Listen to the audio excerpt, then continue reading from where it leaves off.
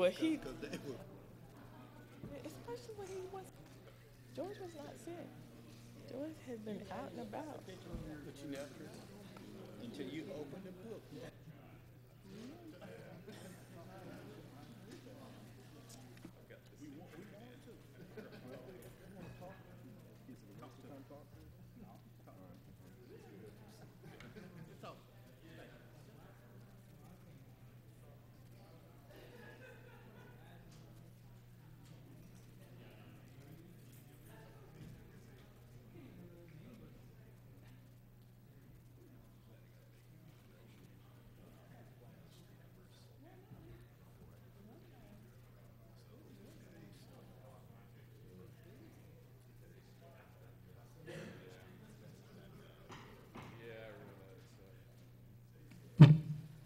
Good afternoon.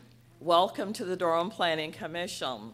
The members of the Durham Planning Commission have been appointed by the City Council and the County Board of Commissioners as an advisory board to the elected officials. You should know that the elected officials have the final say on any issue before us tonight. If you wish to speak on an agenda item tonight, please go to the table to my left and sign up to speak. For those of you who wish to speak, please state your name and your address clearly when you come to the podium. Please speak clearly and into the microphone. Each side, those speaking in favor of an item and those speaking in opposition to an item, will have 10 minutes to present for each side. The time will be divided among all persons wishing to speak. Finally, all motions are stated in the affirmative, so if a motion fails or ties, the recommendation is for denial. Thank you. Can I have the roll call, please? Mr. Alturk? Present. Mr. Bryan? Present. Mr. Busby? Present. Ms. Freeman? Present. Mr. Ghosh? Present. Mr. Gibbs? Present. Mr. Harris? Present. Mr. Hornbuckle? Present. Ms. Hyman? Present. Mr. Johnson? Mr. Kinchin? Mr. Miller? Present. Mr. Van? Present. Mr. Whitley? Madam Clerk, Commissioner Johnson has requested an excused absence, so I need a motion to approve excused absence. Chair Hyman, I believe Mr. Kinchin asked for an excused absence as well via email. Okay. You were copied. I don't know if you saw it, but he did actually send one. Madam Chairman, excuse me. I move that we excuse Amir Kinchin and Mr. Cedric Johnson from attendance tonight. Second.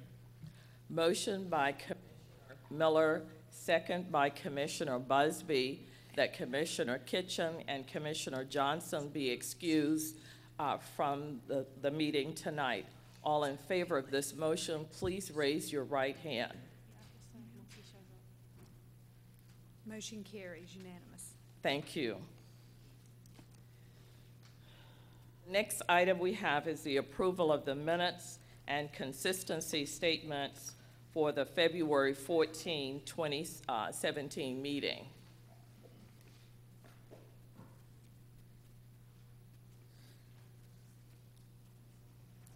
Chair recognizes Commissioner Bryan. I have what I believe is a minor correction. It's page 4 at the top.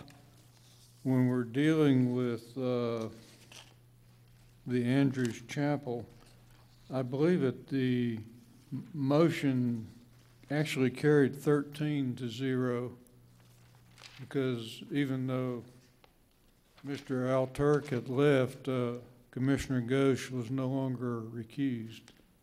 So that would have given us 13. Thank you. Are there other corrections to the minutes?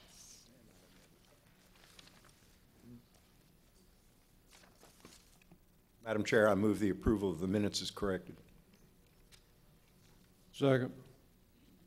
Motion by Commissioner Miller, second by Commissioner Brine, that we approve the minutes with corrections. All in favor of this motion, let it be known by raising your right hand, please. All opposed?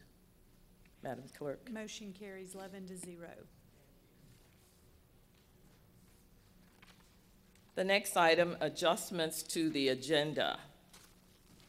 Yes, Grace Smith Planning. Staff would recommend or suggest that the commission consider moving item 6C to the beginning of public hearings under section 6, because we will be, the staff does intend to ask for a 60-day or 2-cycle continuance based on the applicant desiring to make some changes to that plan. And I know some people are here signed up to speak, and it might be helpful for them if they don't have to wait through the other hearings. If we continue that hearing, that's totally up to the commission. Just a recommendation or suggestion. Madam Chairman, I move that we move items 6C, cases A160015 and Z1600035 up to the first position in Chapter 6 of our agenda. Second.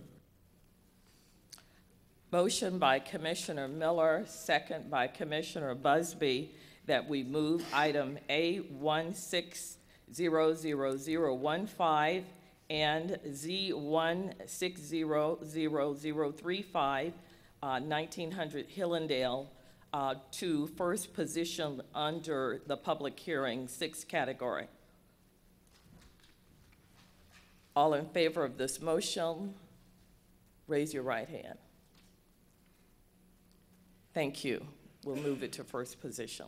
Okay, and one last thing, Chair Hyman, staff can affirm that all legal notices have been carried out in compliance with local and state law, and affidavits for those are on file in the planning department. Thank you. Thank you. Item number 5, public. Madam Chair, I move that we adopt the agenda as amended. Second. It has been moved and properly seconded by Commissioner Harris and Commissioner Brine that we adopt the agenda as presented. Correct. As corrected, thank you. Corrected. All in favor of this motion, please raise your right hand. Thank you. Now can we move to item number 5? Public hearing, comprehensive plan, future land use map amendments. It has none. So, okay, since there are none, then item number 6, public hearing, comprehensive plan, future land use map amendments with concurrent zoning map changes, and we have moved item number C up to first position. The chair recognizes staff. Good evening, Jacob Wiggins with the Planning Department. As Assistant Director Smith noted, staff would recommend a continuance of up to 60 days for this item. It's my understanding from the applicant that they are requesting or contemplating, I should say, some changes to their development plan. Staff does not or has not had an opportunity to review those, so I believe a continuance would be helpful so that staff can evaluate those changes and bring them to the commission when they're ready. Cycles. 2 cycles, yes, ma'am. 2 cycles. Madam Chair. Chair recognizes Commissioner Harris. Madam Chair, I'd like to honor the applicant's request and have a 2-cycle continuance for case number A16000015 and zoning case 1600035.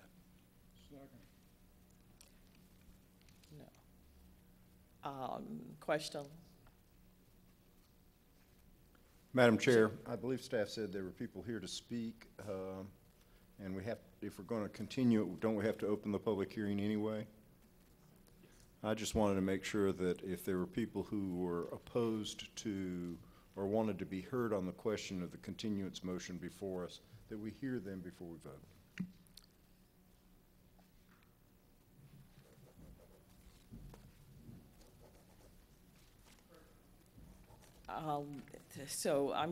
it looks like I'm going to open the public hearing so that these individuals have an opportunity.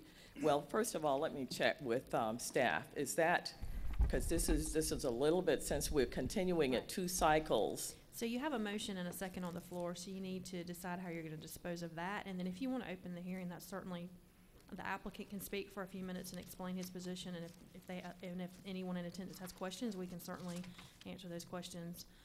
However, there is a motion and a second on the floor. Okay.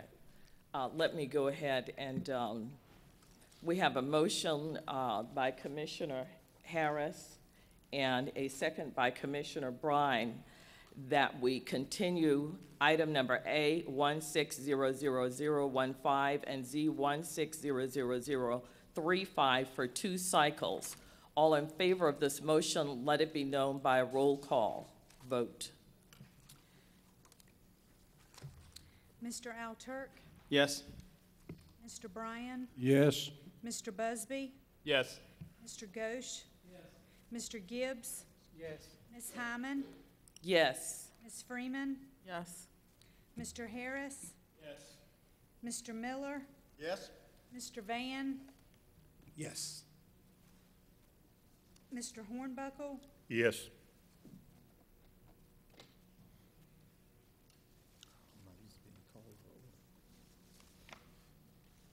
Mr. Miller. Yes, yeah. Oh, I did, I'm sorry. Did I call everyone? Do I get to vote twice in every case? No. Motion carries unanimous. Since the item has carried and we're forward 2 cycles, there are individuals here who have signed up to speak. Are those individuals still interested in speaking? Let's open the public hearing for those individuals, and let's see if the applicant would like to make a statement. And so I have Tony Tate, who is here for. Okay. And the applicants, I have 3 applicants: Olivia Moore, Daniel Caiston, and Tom Clark. We shouldn't really hear. Yes. Madam Chair, my name is Tony Tate. I'm a landscape architect. Here in 5011 South Park Drive here in Durham.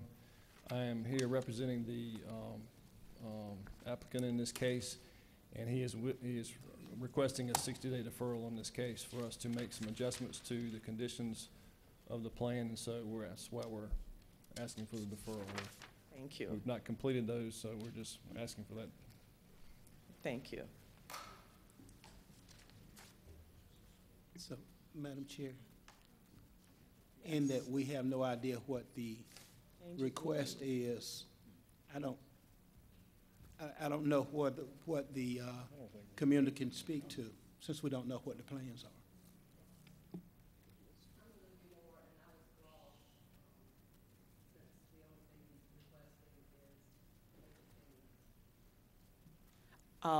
So we will just, the individuals here will withdraw, so there will be no further comment to this. Thank you.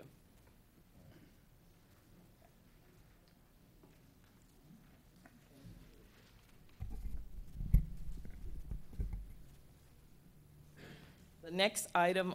I'm sorry. Excuse me, Chair. Hyman, sorry.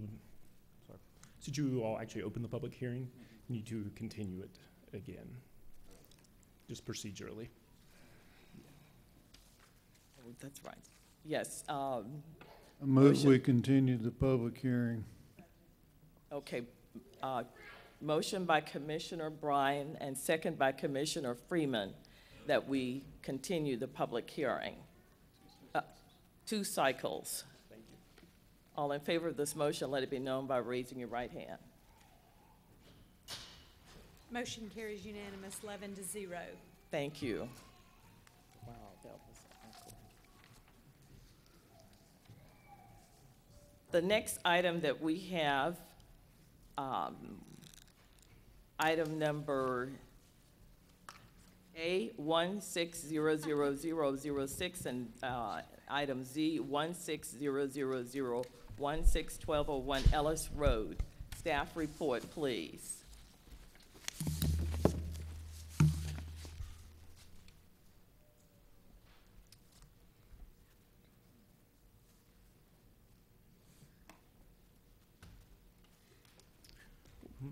Thank you. Jacob Wiggins again with the Planning Department.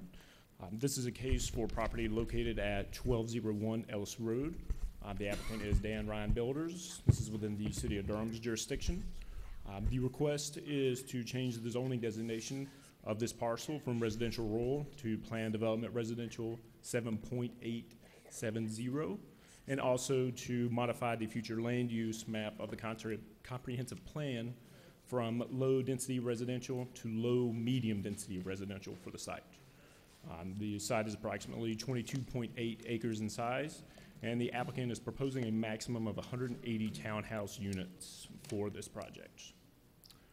Context map noting this area. As you can see, the property fronts along Ellis Road and is just to the east of the Riddle Road at Ellis Road intersection. Zoning in the area, primarily a mix of residential rural, industrial.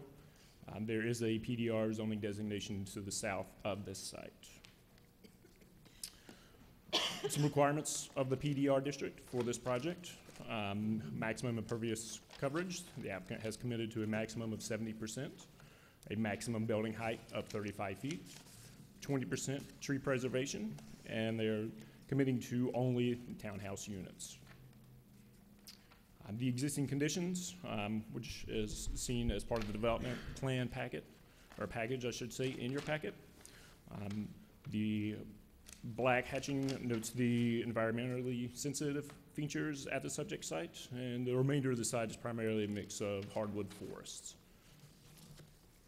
Proposed conditions. As you can see, the applicant is indicating the townhouse units for this, potential access points, as well as some potential stream crossings.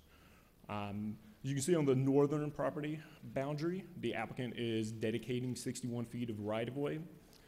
The Transportation Department requested a 50-foot reservation for this area. The end result of the dedication would mean that the applicant would not be required to provide a buffer along that northern property boundary. A summary of the commitments. Again, as I noted, the applicant is committing to a maximum of 180 townhouse units, roadway improvements along Ellis Road, there are site access points, a building and parking envelope, riparian buffers, and potential stream crossings. A summary of the design commitments.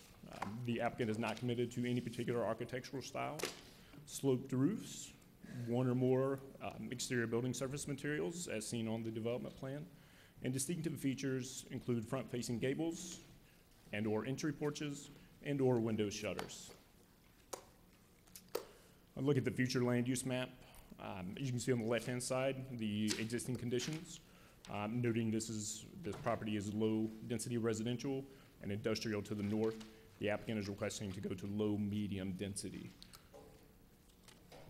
The policies reviewed as part of this, as it currently stands, the site is not consistent with the low-density residential designation, which is why they are requesting the low-medium density designation. Staff found that the request meets other applicable comprehensive plan policies for that requested change. And staff determines that these requests are consistent with the comprehensive plan and applicable policies and ordinances, and I'm happy to answer any questions you all may have at this time.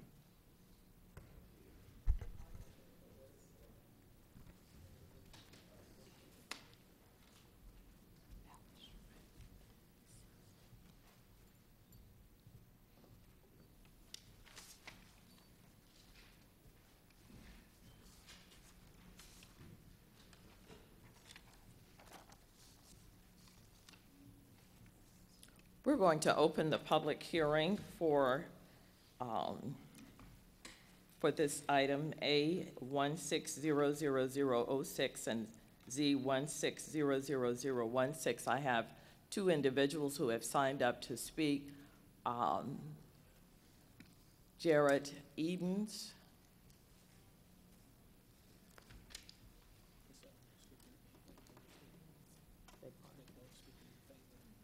No.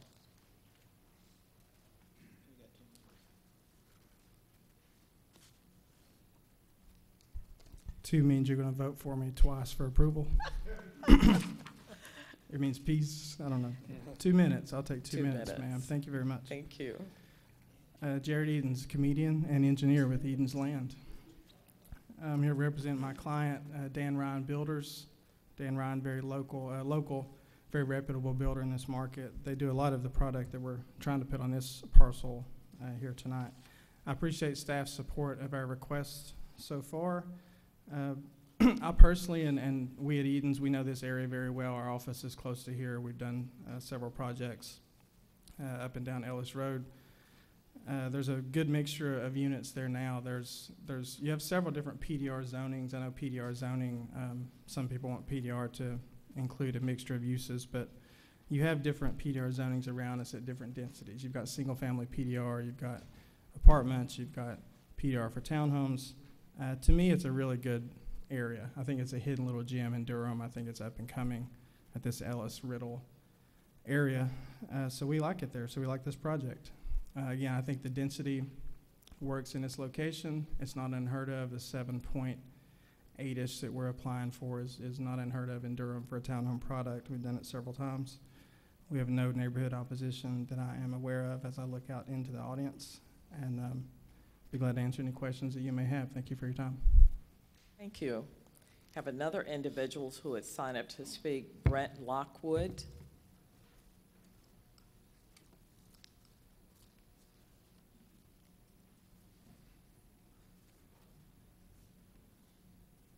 Madam Chair, Commission. I'm a neighbor just around the street, disgruntled neighbor.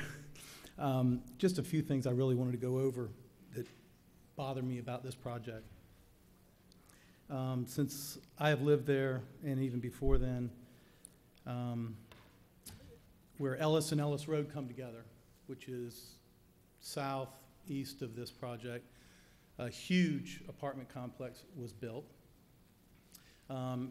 Right now, at Ellis and Ellis, there are townhouses being built, a fairly large number, I'm not sure exactly how many. We have a huge development that's been going on for the last 7 or 8 years right on Ed Cook Road and Ellis. You know, I guess I look at it and I say to myself, when's enough of development? And I see they're putting in townhouses. They're not putting in apartments. That's good.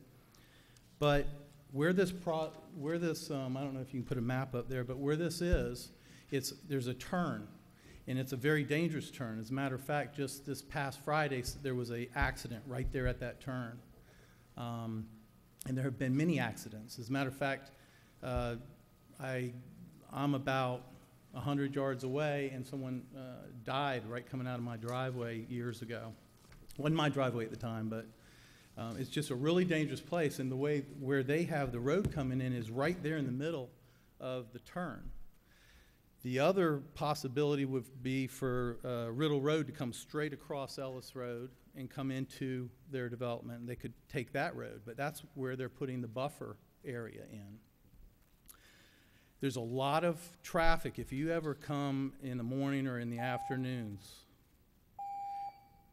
that wasn't 10 minutes. He has 8 more minutes. I won't take 8 more minutes. I'm almost done.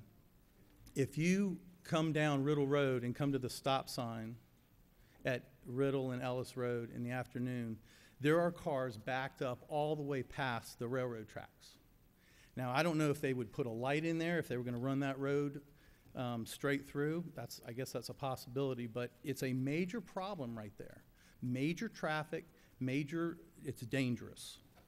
So we got the congestion is one, the traffic, the curve. You've also got that creek coming through, and I assume you guys have already handled that creek, but that creek goes basically from their east corner, and it comes straight across diagonally to the southwest corner. So I assume they're going to redirect that. Also, 35 foot, I assume they're gonna, I don't know if they're gonna be 2-story or 3-story. Obviously, they can put 3-story in. I'm on 6 acres just around the corner. There's a lot of people on an acre or more.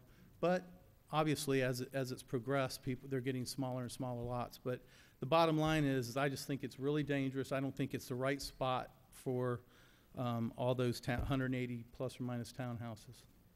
Thank you.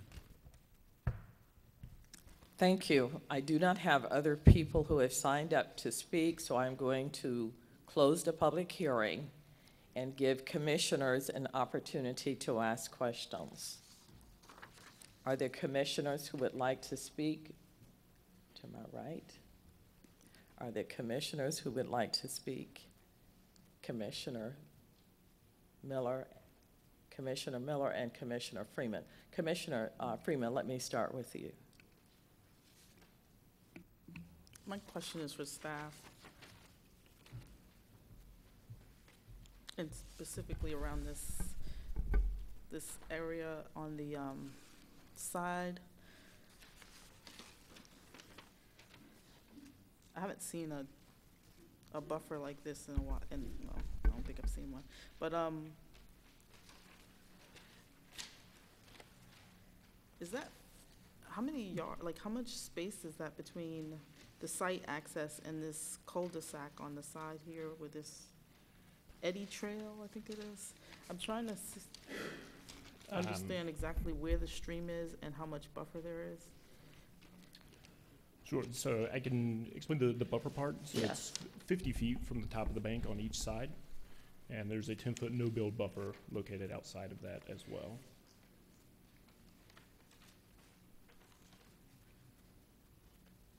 And is that crossing saying like they're gonna build across that stream? Sure, so there's a note on there that says that is a potential stream crossing. Okay. So it could be at that particular location. Is there any limit to, because I know both say potential. Yes, ma'am. So is it like they could do both or they could do one? Sure, they could do both. This gives them the opportunity at time of site plan, if they do want to install stream crossings, to do so without having to come back for a formal rezoning. Any impacts on the stream would be handled at the time of site plan as well. So they'd have to mitigate any impacts into those areas. Okay, and then just for transportation as well, for the area of the road that the gentleman mentioned, I notice, I've been around that curve, it is a sharp curve, and it looks like they're moving, are they giving is there an increase of right-of-way and then this left-hand turn into?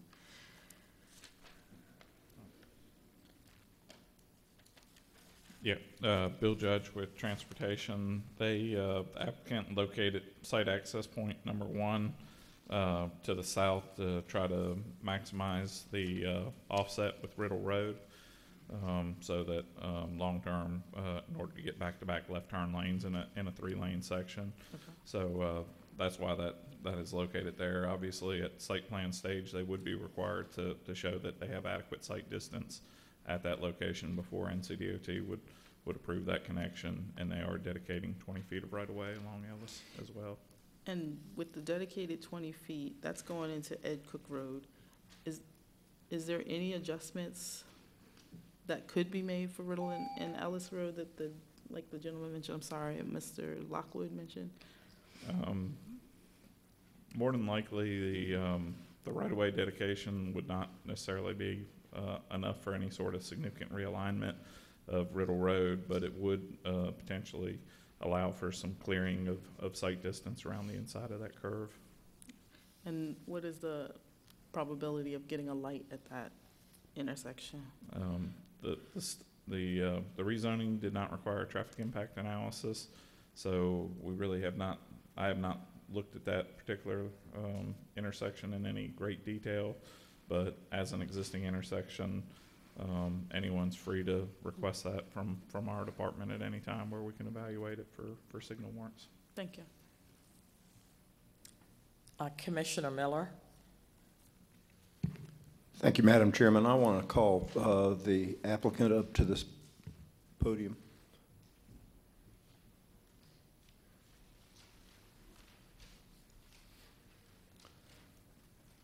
Jared, I'm concerned about the staff's report where the Riddle Road extension, it's my understanding that staff actually asked for 50 feet right-of-way for the extension of Riddle Road, and that you put in 60 feet, and because there are 60 feet, there wouldn't be a buffer between the applicant property here with residential townhomes and the industrial parcel immediately to the north. My first question concerning that is, how important is the extension of Riddle Road onto beyond where it currently stops on Ellis? How important is that to your project? I personally don't think Riddle Road is going to get extended in the next 25 years. It's my personal opinion. I can explain where the buffering came from if you like, because it wasn't an effort to avoid anything. Excuse me. Staff had asked for a 50-foot right-of-way, I think, reservation. If we had given what was requested, which fine, Riddle Road, even though I still don't think it's going to get built, take our land, more or less. You give the land away. You're required to do, if you just do 50 feet, our buffer would have been 80 feet on top of the 50. At some point, you have to make your land has to be developable. So to suggest to take a 50-foot strip of Riddle Road right-of-way for road that I don't think it's going to be built, and I know how things get built, and to take 80 feet on top of it was unreasonable. So our solution, partially worked out in conversations with staff, was to give a 60-foot right-of-way dedication to make this a fair project for everyone involved. That would be my answer to that. So do you not propose to put any buffer in at all, even with the right-of-way? What am I buffering, though? There's no road. So the answer is no. Okay. I do not, because the people who purchase the townhomes there in the future, they already know that Riddle Road may be there. So I'm not going to try to pre-buffer, because they're going to buy there if they want to live there. Is the Riddle Road extension important to your project? In other words, if staff hadn't asked for it, would you have offered it? Again, I don't think it's going to happen. It's not important to my project. I would have rather had the land and done other things with it. And did you have something that you wanted to add in response to what the opponent said? I appreciate the opportunity. It's Mr. Lockwood, I believe. I'm trying to search him out. Thank you, sir. I don't think we met before. I don't know if you were at the neighborhood meeting or not. We hear this a lot. I've got some random notes. Everywhere you look, it's development, development, development. I, for one, can't complain about it because I've had to fire too many people over the years because of lack of development. So for me, it's Christmas time because I've got a lot of stuff to do and I got to hire people and we're all making money, hopefully, in the construction industry. I know the demand is there. I know people don't like to see, the gentleman, Mr. Lockwood himself, said that he has 6 acres, but over time the parcels have gotten smaller. Even just the general parcels around here, over time the parcels have gotten smaller. That's what's happening on Ellis Road. It's a desirable area. We like to make comments about affordable housing, and we like affordable housing and product options. And well, if you want affordable housing, if you give me more townhomes on a piece of property than single family, I guarantee you those townhomes would be cheaper. It's more affordable. There was a comment about road improvements and whatnot. We are doing road improvements that I consider to be off-site. We are helping the intersection of Riddle Road and Ellis Road by putting a left turn lane in there. That's part of our work. We do have to check site distance. I appreciate Bill Judge's comment on that because DOT is very harsh on checking site distance. They go out there, they measure it. If you don't hit the 400 or 450 feet or whatever it is, you can't put your driveway there.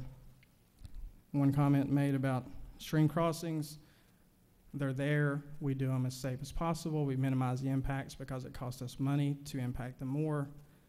I can't help, we're going to have stream crossings. When Foxwood Manor, which I designed, was developed, we didn't want to put that road stub in on that northern property line. That's why there's a cul-de-sac there now. Some of the people may live there. There's a cul-de-sac there that was but there temporary, knowing that eventually that cul-de-sac has to be removed whenever this road is connected through. So yes, we have to connect. We're going to cross. It's Durham's policy. Not every road or project is perfect. But I think this is a good one. You've got a good buffer to the south. I'm sorry for being long-winded. Look at the stream buffer that runs east-west along the southern part of the property. That provides a natural buffer between Foxwood Manor and most of the density for this project. That's great.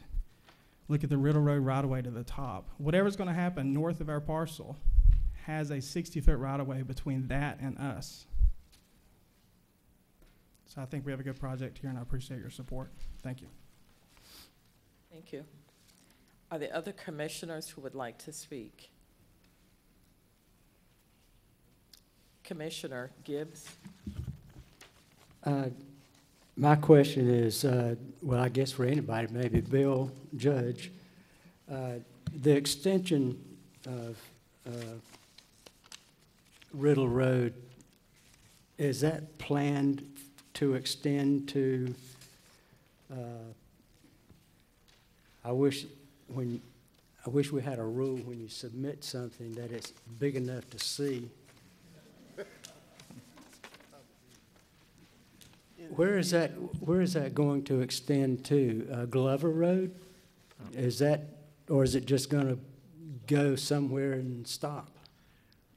Yes, Bill Judge with Transportation. It would extend to Glover Road just on the west side of 147, which would then, there'd be basically a realignment of Glover Road, so that it would be continuous right there across 147 to provide connectivity in this area. Well, I would agree with Jared. It's going to take a long time because there's some property to buy up before it can be extended, but I was just curious. Thank you. Are there other commissioners who would like to speak to this issue? Commissioner Miller? Thank you, Madam Chairman. I'm going to, at the appropriate time, move that we approve this item, but I intend to vote against it on a couple of grounds relating to the comprehensive plan. My biggest concern is that what's being requested of us is the creation of an island in the comprehensive plan and the future land use map of a residential property of different density than all the surrounding area and the prevailing development pattern. I mean, to the north we have industrial, and the comprehensive plan calls for that. This is not light industrial, this is industrial. And then to the south we have essentially a predominantly single-family neighborhood, even in the PDR that's below. All of those are below 4 units an acre, and this would be 8 units an acre. And I just don't think that's good planning to create little islands of substantially different or double the density in our future land use map, and that's essentially what's being asked for here. So that's one reason I'm going to vote against it. I'm troubled by the lack of a buffer between residential property and industrial property. I believe there should be a buffer. I realize this Riddle Road request from the staff is problematic. I also wonder whether or not there will ever be an extended Riddle Road there. To me, it would be more important as a matter of land use planning to have a buffer here, an appropriate buffer between residential and residential, than to have a reserved right-of-way which may sit there for a long, long time and may never be used. I understand what Mr. Eden says. If you wound up giving 50 feet and then 80 feet, I don't know how many acres that is, but that's a lot of property. I would be much more in favor of this proposal if the proposed density was less and if there was an appropriate buffer in there. And for those reasons, I'm going to vote against this. The chair will enter, if there are no additional questions, the chair recognizes Commissioner Ghosh. Thank you, Madam Chair. Just going off of Tom's comments, I do have a question for staff, which is, how was this area designated? What considerations were given when this area was designated for low-density residential on the future land use map? I mean, just from the outside, I mean, it didn't really make a whole lot of sense to me because the area immediately to the north is industrial, and I'm wondering if this was just kind of a way to describe what's on the ground there today, or was there some planning principle that you know, determined that this area should be low residential? Sure, Jacob Wiggins with the Planning Department. I was not with the department when this came around. I assume my former colleagues did use some good planning principles in that. I can say how staff looks at it today. We think about land use categories kind of on a hierarchy. Residential would probably be the lowest intense use. And there's even, variables within that. You get single family all the way up to more dense residential, moving up to, kind of office institutional uses, commercial, and then industrial being the most intense use. When evaluating this project, based on the size of the property and the density, I think, staff was of the position that this request seems to be some of a better transitional use between the industry uses to the north and the lower density residential uses to the south. Thank you, Jacob. I would tend to agree with that. I appreciate what Commissioner Miller said, but unfortunately, I think that I'm coming to the opposite conclusion, which is that the future land use map in this area doesn't necessarily make a whole lot of sense and probably ought to be amended for more dense residential. It's up against the industrial use there, and there's even multifamily designation north of that. And I think, as Jacob said, or Mr. Wiggins said, that it is more of a kind of transitional area, and density probably ought to be higher, and so that it can transition into residential. I think I'm going to vote in favor of this one. Makes a lot of sense in my mind, and I would encourage other commissioners to do the same. Thanks. Thank you, Commissioner Ghosh, and Commissioner Gibbs. Just a comment. I'm glad that's all I have, but thank you, Neil, Commissioner Ghosh. All of the comments have merit, but I was going to speak about transitional area, and that's the way I feel about this. So I will be supporting this also. The chair will entertain a motion. Madam Chair, I move that we approve, this would be two cases, A160013, no, strike that, I'm sorry. quadruple 06, and Z160016, 1201 Ellis Road. Second. Motion by Commissioner Miller that we approve item A160006 and item Z1600016, second by Commissioner Busby. Are you ready for the question? Madam Chair, I have a question for staff. Can we do it in one motion, or do we still have to do plan amendment first to make the zoning consistent? Jacob Wiggins with the Planning Department. Thank you, Commissioner Bryan. Yes, that is correct. You would need two separate motions, one for the plan amendment first, and then one for the zoning map change. Then, Madam Chairman, with Mr. Busby's permission, I withdraw the incompetent motion and then move that we approve the plan amendment A16000006. I second.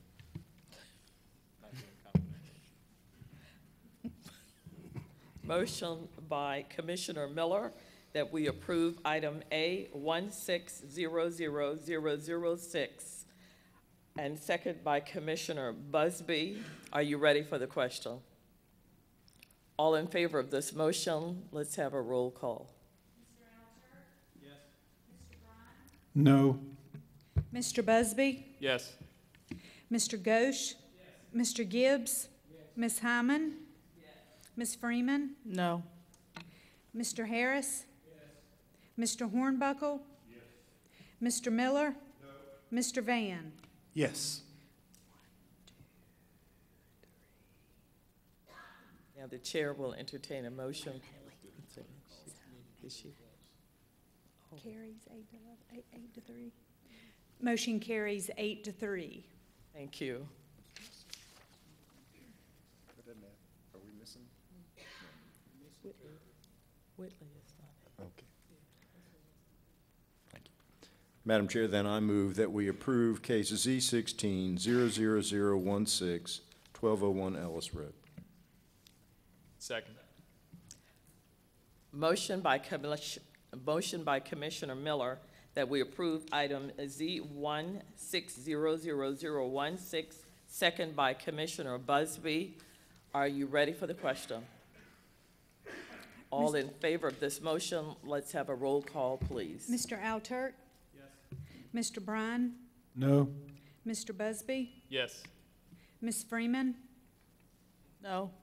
Mr. Ghosh? Yes. Mr. Gibbs? Yes. Mr. Harris? Yes. Mr. Hornbuckle? Yes. Ms. Hyman? Yes.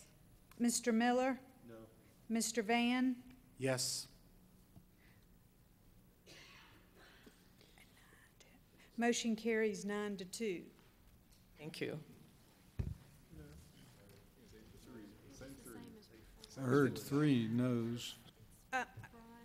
I'm sorry, you're right. Motion carries 8-2. 8-3. Nailed it. Madam Chair. Can you recuse me? Chair recognizes. I only got to vote once. Commissioner Harris, did you? First of all, I'd like to move that we recuse Commissioner Ghosh from the next item. Second. Motion by Commissioner Harris and second by Commissioner Bryan that we recuse Commissioner Ghosh from the next proceeding, Lumley Road Townhomes. All in favor of this motion, let it be known by the usual sign of aye. Aye. All opposed? Now, Thank you. I have a question for staff before we go to the next. Chair recognizes Commissioner Harris. In our packet here, we just have the zoning cases. We don't have the plan amendment. So what would you like for us to do with that? Yes. If you will look, there should be a note at the top that you put your comments for both cases on the same, and in the written comments start at the bottom and they flip over to the back side of that sheet. So, yes, ma'am. Okay, so the plan amendment would go on the same, Yes, on the same. yes, yes, that's correct. Okay. Thank you. The chair recognizes the next case, Lumley Road Townhomes. Staff, please.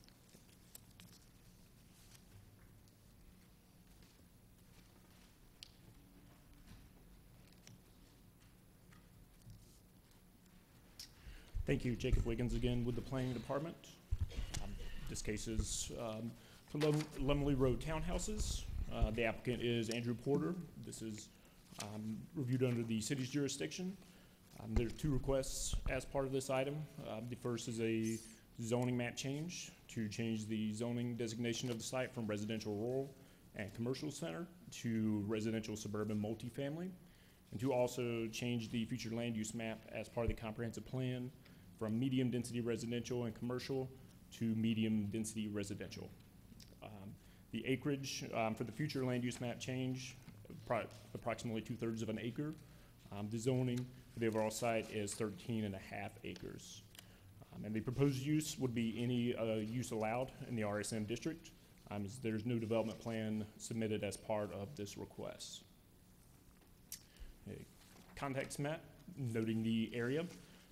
The image on the left is the present day zoning, and the image on the right is the proposed zoning. As you can see, this parcel borders the Durham-Wake County line along its eastern side. And you can also see the commercial zoning in the southeast corner of the site. The site is generally located along Lumley Road, just to the east of Page Road.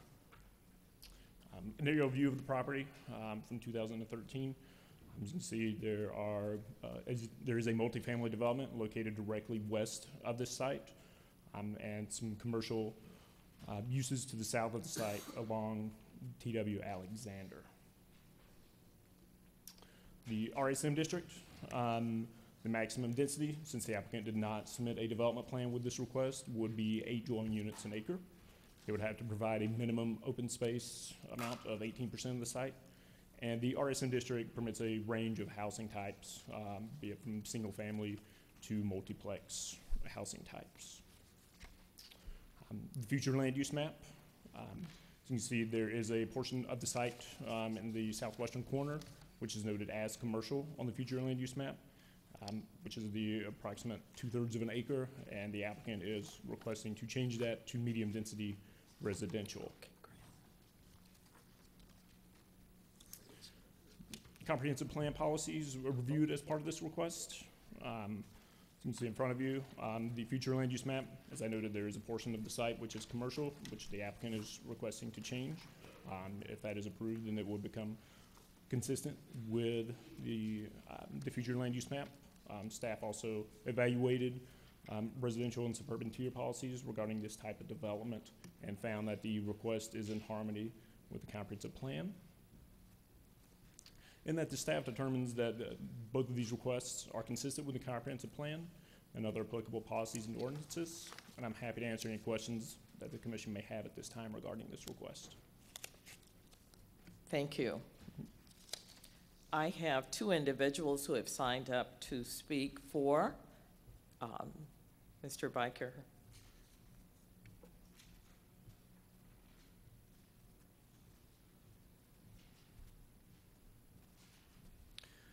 Good evening, Chairwoman Hyman, Vice Chair Busby, members of the Planning Commission. My name is Patrick Biker. I live at 2614 Stewart Drive. I'm an attorney with Morningstar Law Group in Durham. I'm here tonight representing Darlington Advisors for this item. With us tonight are Carlton Midget, the manager of Darlington, as well as Dan Jewell and Andy Porter, our landscape architects with Coulter Jewell Thames. In regard to the comprehensive plan amendment before the commission tonight, I wish to stress that our plan amendment application only covers 5% of the 13.5 acre development we are proposing. In fact, when one looks at the underlying commercial zoning, one finds that the translation from the old merged zoning ordinance to the UDO was to CC, which is commercial center. However, the UDO mandates that any CC zoning district have a development plan. It is clear from the official zoning maps that there is no development plan for the 2/3 of an acre currently zoned CC within our proposed neighborhood.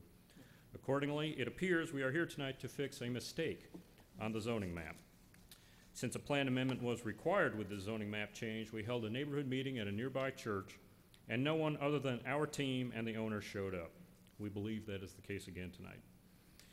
Most, if not all of you on the commission have heard it said that Durham is pretty much out of good development sites.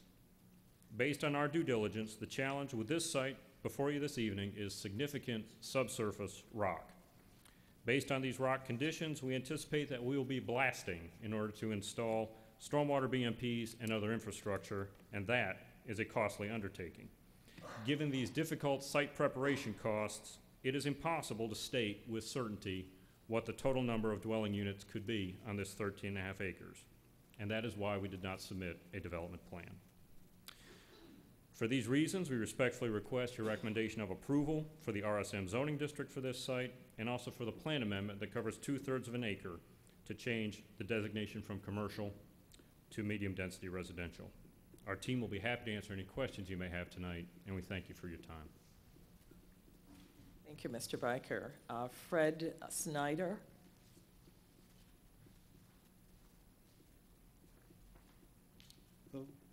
Signed up. Okay. Say the name again. No, in the mic. Fred Snyder. Okay, thank you. Okay. You might want to look at the other form then. No, the others. There's one over there.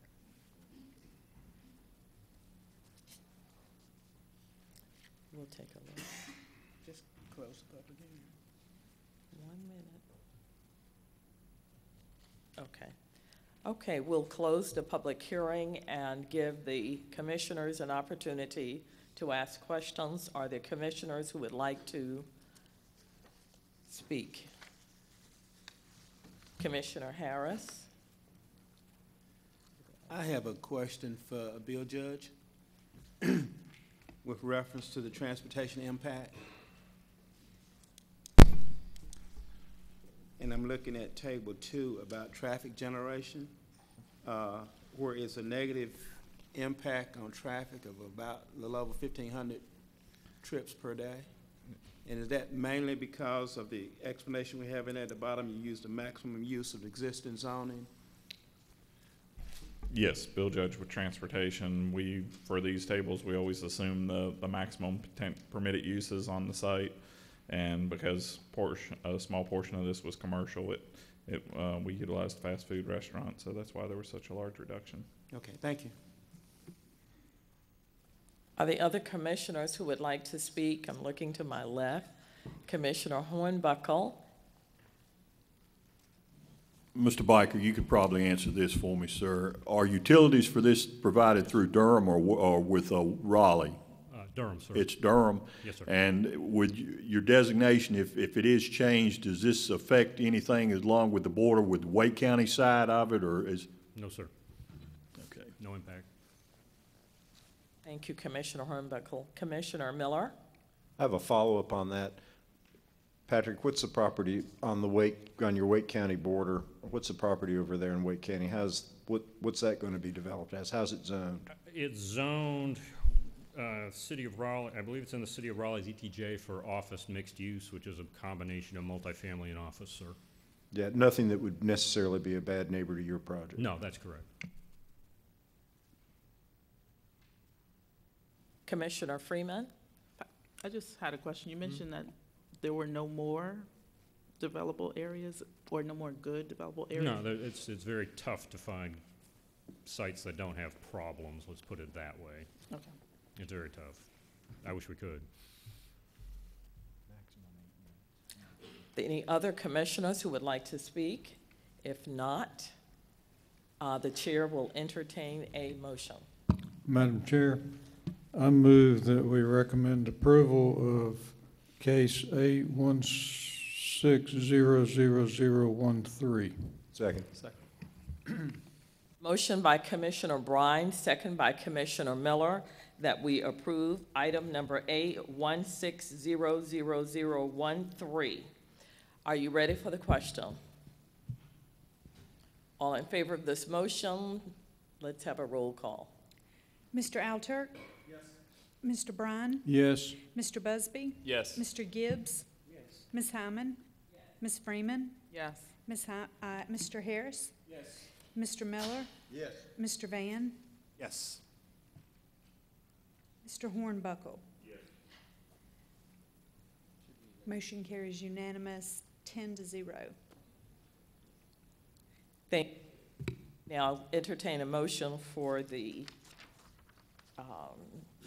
zoning map change. Madam Chair, I move that we recommend approval of case Z1600029. Second.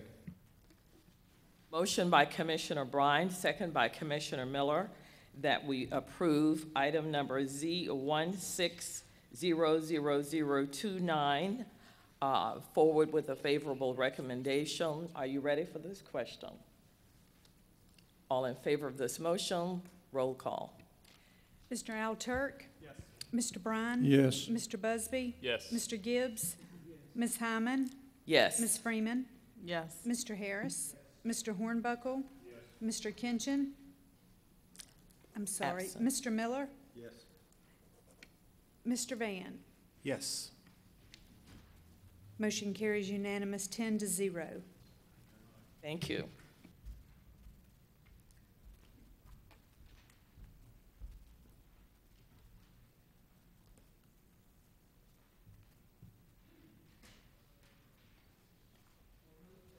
Item, public hearing, zoning map changes for Village Hearth, Z1600014. Staff, please. Hearth.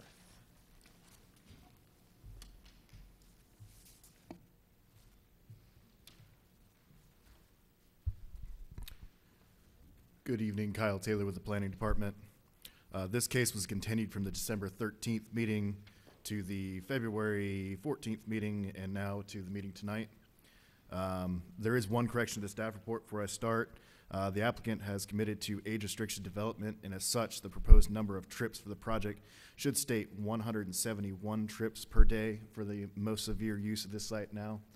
The age restriction does lower the number per unit. Based on this information, the project would result in a reduction of 187 trips per day from the most intense use that would be currently allowed on the site. Could you repeat that for us, please? Yeah, so the applicant recently added with the most recent submittal of this, which is the version that's in your guys' packet, a age restrictive commitment. And age restriction has a different rate for trips per day than what the actual single family does. And as such, the trips per day that's anticipated for maximum use based on this development plan would be 171 trips per day versus the 300 and some odd that's in the actual staff report at this time. And this would reduce the number of trips based on the most intense use by 187 trips. The applicant for this project is Daniel Jewell. It is in the city's jurisdiction. The request is from Residential Suburban 20 and Residential Suburban 10 to Planned Development Residential 2.110. The acreage is 15.207 acres, and the proposed use is for 32 age-restricted single-family and multifamily units with a community building. The site is located at 1000 Infinity Road in the suburban tier in the EA Watershed Overlay District. I'm just going to go over the changes that have happened since the last time you guys saw this case. The major changes that have happened is the addition of text commitments, the addition of a building area for a potential single-family home near Infinity Road. The note on the existing driveway now no longer states that the use will be only for construction and maintenance traffic. The building and parking envelope has been updated. And the note to the existing access point states that the applicant will seek to omit this stub out at the time of site plan approval pursuant to UDO section 12.3.1.f.2.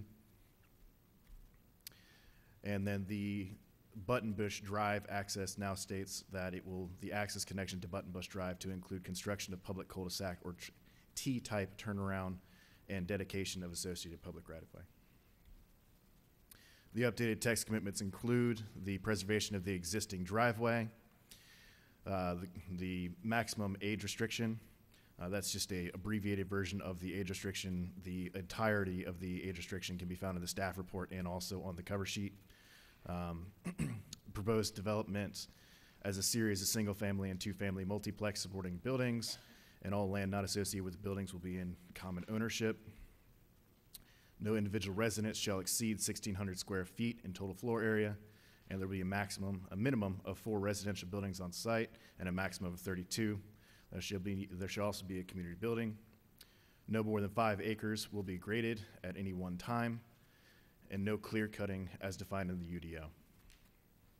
Staff determines that this request is consistent with the comprehensive plan and applicable policies, and staff is available for any questions. Thank you. May I have the list of individuals who have signed up to speak?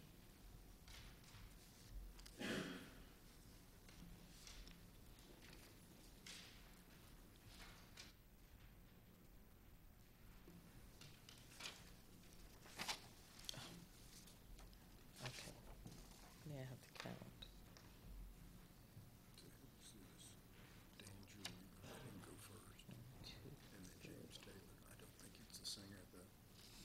We can do this in 10 minutes. Dan, the chair recognizes Dan Jewell.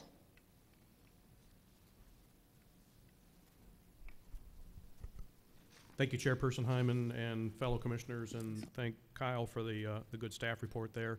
Good evening, everyone. Again, I'm Dan Jewell, Coulter Jewell Thames, 111 West Main Street in Durham. We are here representing the Village Hearth community. Many of the members of the community who will be living out here are here tonight. But out of respect for your time and to not rehash the same points that were made 3 months ago, they've elected me as their sole speaker. I think there may be a few neighbors here who may speak for and against, but don't want to take up a lot of your time. We're back here after a 3-month hiatus, basically wordsmithing the proffers that all came up at the meeting back in December. the requests. And we think those were all good ones. Since that time, we made an initial resubmittal to the planning staff right after Christmas. We actually held another neighborhood meeting back in January. We met again with the staff. We made 2 more submittals, wordsmithing the proffers, and we've had numerous conversations with NCDOT. And we're back tonight with what we think captures the intent of what you all asked for and what some of the neighbors' concerns were at the December meeting. Just to recap the key points, Kyle stated some of these, but they're worth restating.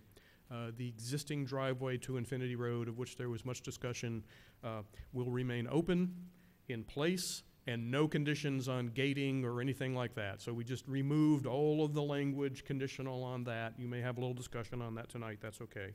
But that will be part of a continuous private drive that goes through the community, into the community, and then connects back out to Buttonbush on the other side. Folks will have their choice of how they want to drive in and out of the community. We've worked out a very detailed committed element language on the age restrictions. I think that takes up 90% of the line for the text commitment on the age restriction we think to staff's satisfaction. And if you remember, that is a very important aspect, as Mr. Taylor reminded you, because it has reduced the number of vehicle trips by more than half over what it would be without the age restrictions. We've also added, as he said, those commitments to not clear cut, don't grade more than 5 acres at a time, and we've tightened up the allowable unit sizes and types with no unit larger than 1,600 square feet. We've committed to the project being developed as a condominium form of ownership, not a subdivision. In other words, other than the units, the individual units who would be owned by the members of the community, all of the remaining land will be held in common as common open space. This also helped with the concern over the future road stub out to the east, which none of us liked, that showed right up against Mr. Browning's property. And although staff is still requiring us to show this stub out, they've helped us with some language on the development plan that gives us an out at the time of site plan approval to make that road stub go away. And of course, it's their strong intent to do that because they would rather not have that road stub out. Mr. Browning has been a very good neighbor to there. And finally, you can also see on the development plan that we have tightened up the building area envelope fairly substantially. Even though the site design is still not quite finalized, there has been enough work by the community that they felt comfortable to go ahead and pull that envelope in, get it away from the adjoining properties, further preservation of the land down in the bottomlands. We know that there are still folks in Eno Trace neighborhood who are not happy with the connection to the road stub at the end of Buttonbush. But we do ask that you commissioners please keep in mind that what we are not asking is any greater density than somebody could do by right today with a simple staff-approved subdivision, and with the age restriction imposed on these residents, the number of car trips is reduced by more than half. The Village Hearth community and I respectfully asked your recommendation for approval to the City Council. And of course, I'm happy to answer any questions you might have at the appropriate time. Thank you. That ends our presentation. Thank you. James Taylor and Jim Kimbrough, be ready to speak. Thank you. My name is James Taylor. I live at 14 Hummingbird Lane in Durham. That's in Eno Trace. I just want to rebuttal some of the comments that was made the last time we was allowed to speak. The rock at the end of the street, boulders, some of you went out there and seen them. I built houses out there for 12 years. I never bought a stick of dynamite. Everything was dug up. I'm sure there won't be no blasting. There was concern about the traffic construction on the streets and stuff's going to tear them up. Kids are playing. There was kids out there when I built, and I never ran over one child. If the streets get dirty, and we clean them up, the city makes us clean them. I never tore any of the roads up, and I did 10 times what these people are going to do there. So I just wanted to assure everybody that I did much more work out there than these people are even thinking about doing, and we never tore nothing up. So I'm for this plan. Thank you, Mr. Taylor. And Mr. Jim Kimbrough. Good evening. I'm Jim Kimbrough. My wife and I live at 1102 Infinity Road. We are in favor of this project. I just want to let you know that I think the developers have bent over backwards trying to keep the area as pristine as possible. There's a watershed restriction on the northern part of the property. Our property is just due east of where this project will be. For those that are concerned about development, my wife and I did put 2 offers in on this property when it was under the estate of William Dunn. Neither were accepted, of course, but we are very pleased with what they put forward, and we do honestly think it's the best value for that property at this time. Thank you. Could I get your name again, please, sir? Yes, Jim Kimbrough, Kimbrough. Those are all of the individuals that I have signed up to speak for. I do have individuals who have signed up to speak against. Andrew Claren, Kennedy Rizzuto, and, well, I'll start with the 2. Come on. 10 minutes, all total. There's about 3 of you. It's about 3 of them. She's sitting right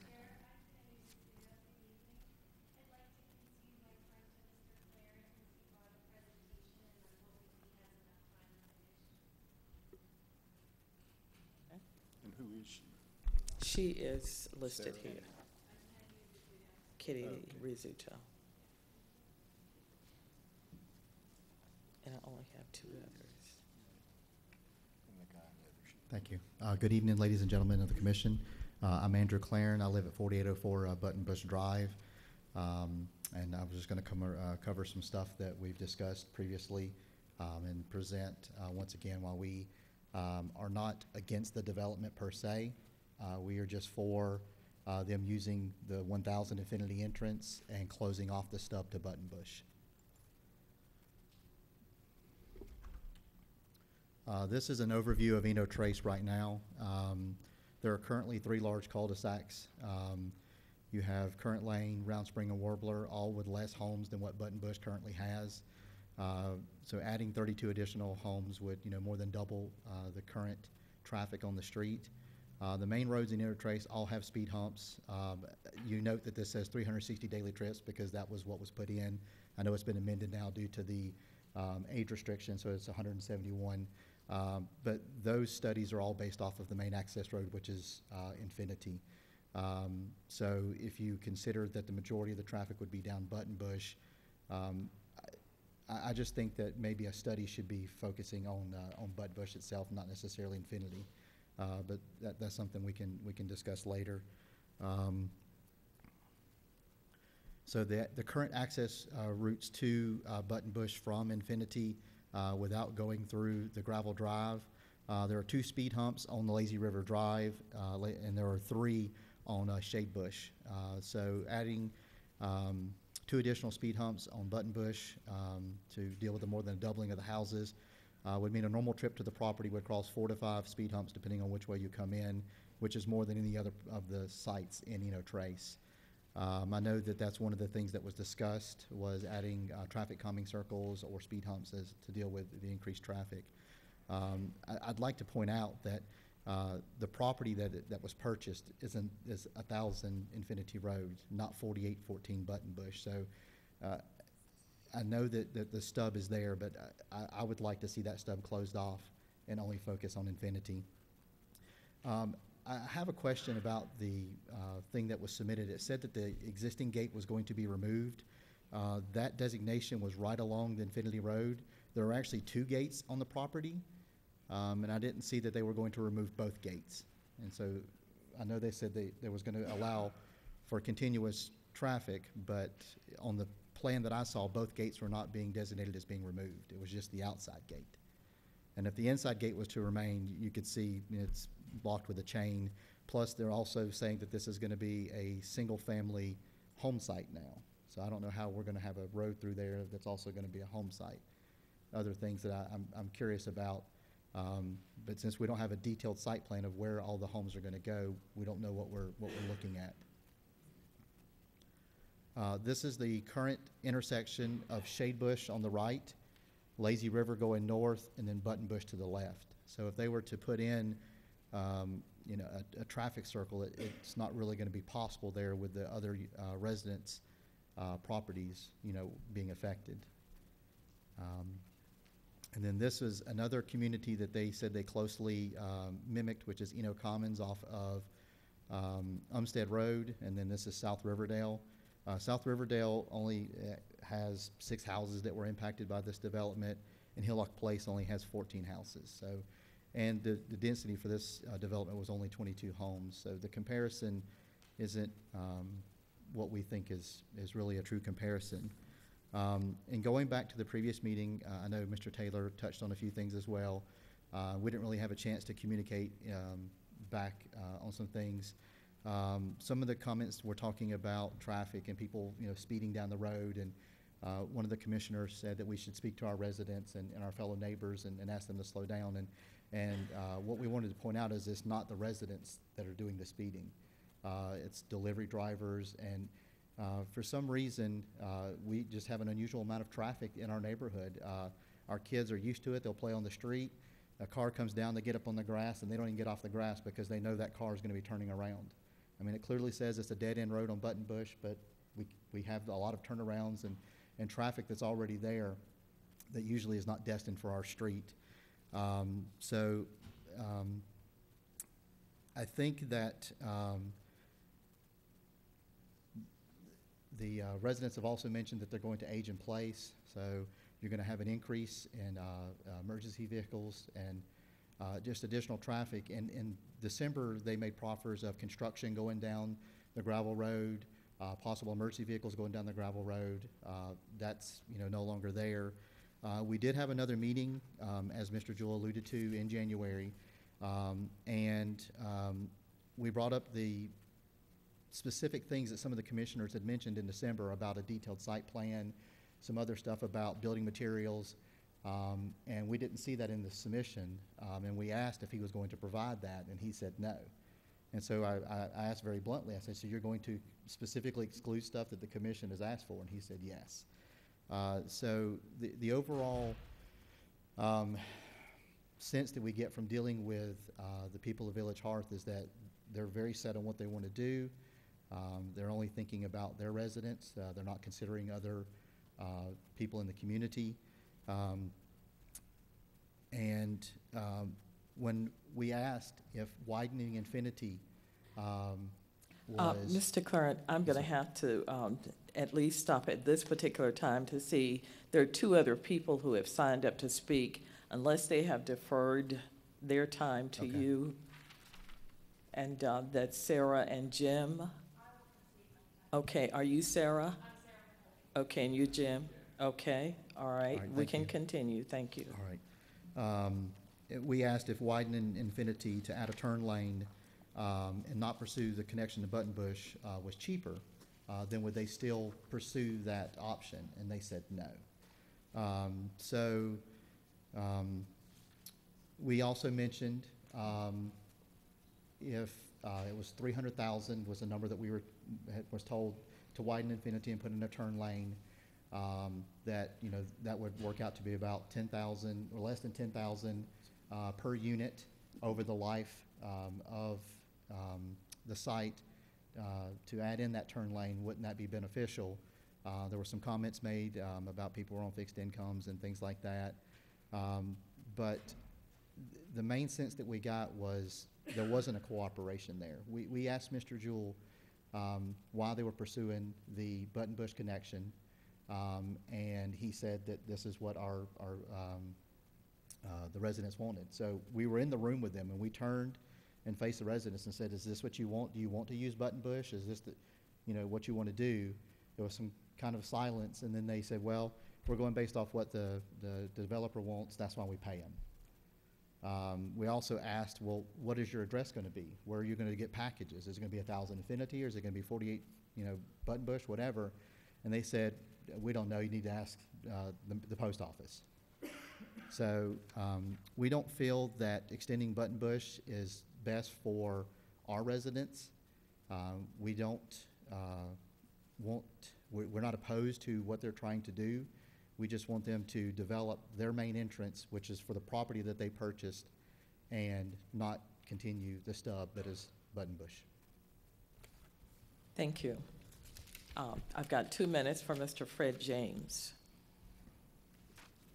Is he here? He may have signed the wrong sheet as well. Mr. Snyder. That is Mr. Snyder, right? Oh, is that it? No, I don't. No, it isn't. Okay. That's- Yeah. N- I have 2 minutes. Isn't it Fred? Look at that.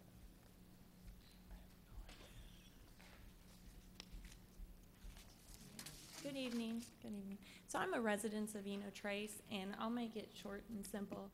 Could you state your name, Oh, I'm please? sorry, Sarah Paholke. And address. Address is 22 Pedestal Rock Lane, Thank you. Durham.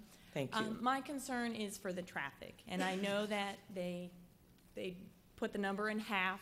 170 extra cars in our neighborhood is still quite a bit. I'm in the neighborhood weekly, almost daily, walking with my children, 2 young children. We don't have sidewalks. There is already a lot of traffic, and to have 170 extra cars in our neighborhood, I think it puts all of us at a safety risk. And I know they spoke about previous construction, you never ran over a kid. That's not good enough for me, because it can always happen, and the more traffic and construction that comes through increases that. So, Thank you. that's all. Okay, that ends all of the individuals who signed up to speak, so I'm going to close the public hearing and give our commissioners an opportunity to ask questions. I will start to my, okay, let's start with Commissioner Alturk, Commissioner Ghosh, Commissioner Brine. No, David? Yeah, I do. Okay. Commissioner Harris, Commissioner Busby, and Commissioner Gibbs, and Commissioner Hornbuckle. Okay, let's start with Commissioner Alturk. Thank you, Chairwoman. Thanks to everyone for coming out and giving us your feedback on this case. I want to reiterate a couple of points that have already been made. The first is that if this was not a rezoning case and someone wanted to build on this land, in this current zoning designation, they could build 31 single-family homes. And so the rezoning, the proposed number of units is 32 single-family homes. So again, so if someone wanted to not go through City Council, not go through us, they could build 31 single-family homes, and the generated traffic, as the staff report mentioned, as Kyle mentioned, it would be 360 daily trips. Again, we heard that with the age-restricted commitment, that the daily trips will be reduced to 171. So again, if this was proposed, if someone built without our approval, this would actually generate more traffic than what this is proposed, than what's proposed today. So I want to also reiterate something Mr. Taylor said. He mentioned previous development in this neighborhood. So I was actually curious about the neighborhood, and I went to the City of Durham's website online, and you can see where and when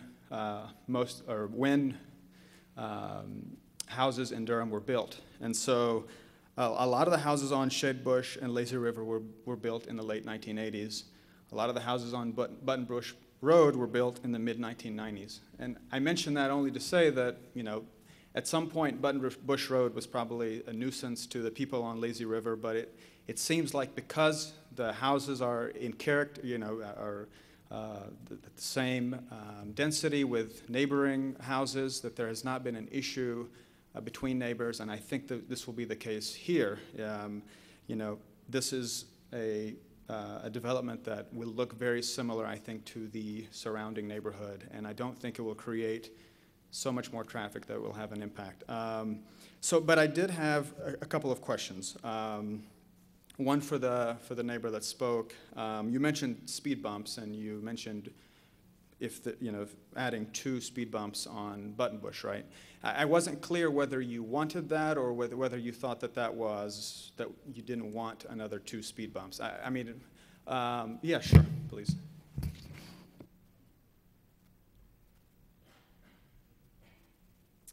Hi, Andrew Claren again, 4804 Buttonbush Drive. One of the, I don't know if it was a proffer, but one of the things they mentioned to help deal with the potential traffic impact would be traffic calming circles or speed humps. And so the yellow indication was just showing where those potential speed humps would go. Please speak into the mic. I'm sorry. The designation was just if the speed humps were put in, the potential where they would go, just to kind of show the overall flow from the entrance to Eno Trace to the end of the where the beginning of the property would be. But is that something that would alleviate some of your concerns, or is it something that you think is just another nuisance? Well, it would alleviate some of the concerns, but it would then also increase trip time for everybody that lives on Buttonbush. So it's a good and it's a bad. It's better than nothing, but it would still impact us as well. And then I just had a quick question for Dan. We've gotten a staff report and from Kyle's report that the gravel drive commitment commitment on the development plan was changed to not include construction and emergency services. What was the thinking behind that? So there was no thinking behind that. I will admit, in all of our back and forth with staff, mostly in spending a month working up this affordable or this age-restricted language, I had forgotten that was a strong desire of the commissioners as well as the neighbors. Even though this is what got us in trouble last time, I would like to, if that's something that is still of interest to the commissioners, to age restrict limit construction vehicles, we'd be happy to do that if that's the consensus of the Planning Commission. I think it's something that would alleviate some of the concerns. I know it doesn't alleviate all of the long-term concerns, but it does help with some. And so that's something that I would. And just a clarification to your question, the traffic calming was actually a request recommendation advisory comments from the Bicycle and Pedestrian Advisory Committee, which we respond to and said we'd be happy to work with the neighborhood on traffic calming if they're interested in doing that. So you would be willing to add, would that be another text commitment that we would have to The commitment is we'll work with the neighborhood at the time of site plan approval on that. The chair recognizes staff, please. So, Mr. Jewell, are you proffering something this time or stating that you will work with at the time of site plan? I'm proffering nothing at this time. Our response in the written response to the staff report still stands. So he's referring to attachment 8 of the staff plan, staff report, sorry. Number 3 in the applicant response to that response is what he's just stating, what he has stated in response to the comment for that. All right, thank you. The chair recognizes Commissioner Ghosh. Thank you, Chair Hyman. I do have a question for Mr. Jewell. Just point of clarification. I don't think I understood the roundabout or what was being proposed there and where it was being proposed. I'm not sure that I'm not sure where that came from. We are certainly not proposing a roundabout. Okay, that helps. I didn't see it, but all right, thank you. Mm-hmm. The other thing, I want to respond to something that you said in your presentation, and I forgot your name, I'm sorry. But one thing you said was that the Village Hearth folks hadn't really considered what the people on Buttonbush wanted. They were only thinking about what they want in their neighborhood. Frankly, I don't think that could be further from the truth. I've seen a lot of development plans. I've seen a lot of rezonings go through, and they've essentially made every proffer that that we discussed and that you all raised at the last time we met. And so I don't even understand where that came from. They've opened up the Infinity Road access, and no, they haven't closed off Buttonbush, but I would imagine that the planning staff, and just based off of our UDO connectivity requirements, I don't even think that would be a desirable project from a planning standpoint. Then, you know, you guys had some concerns about a lot of traffic on Buttonbush. It looks like, to me, just eyeball test, it looks like the shortest route would be off of Infinity. I'm not sure why one would choose to go the other way when the shortest way seems to be off Infinity anyways. Chair recognizes staff.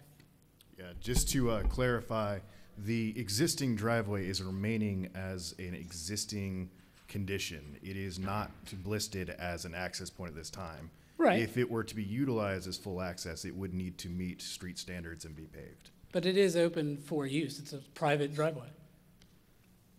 Is that correct?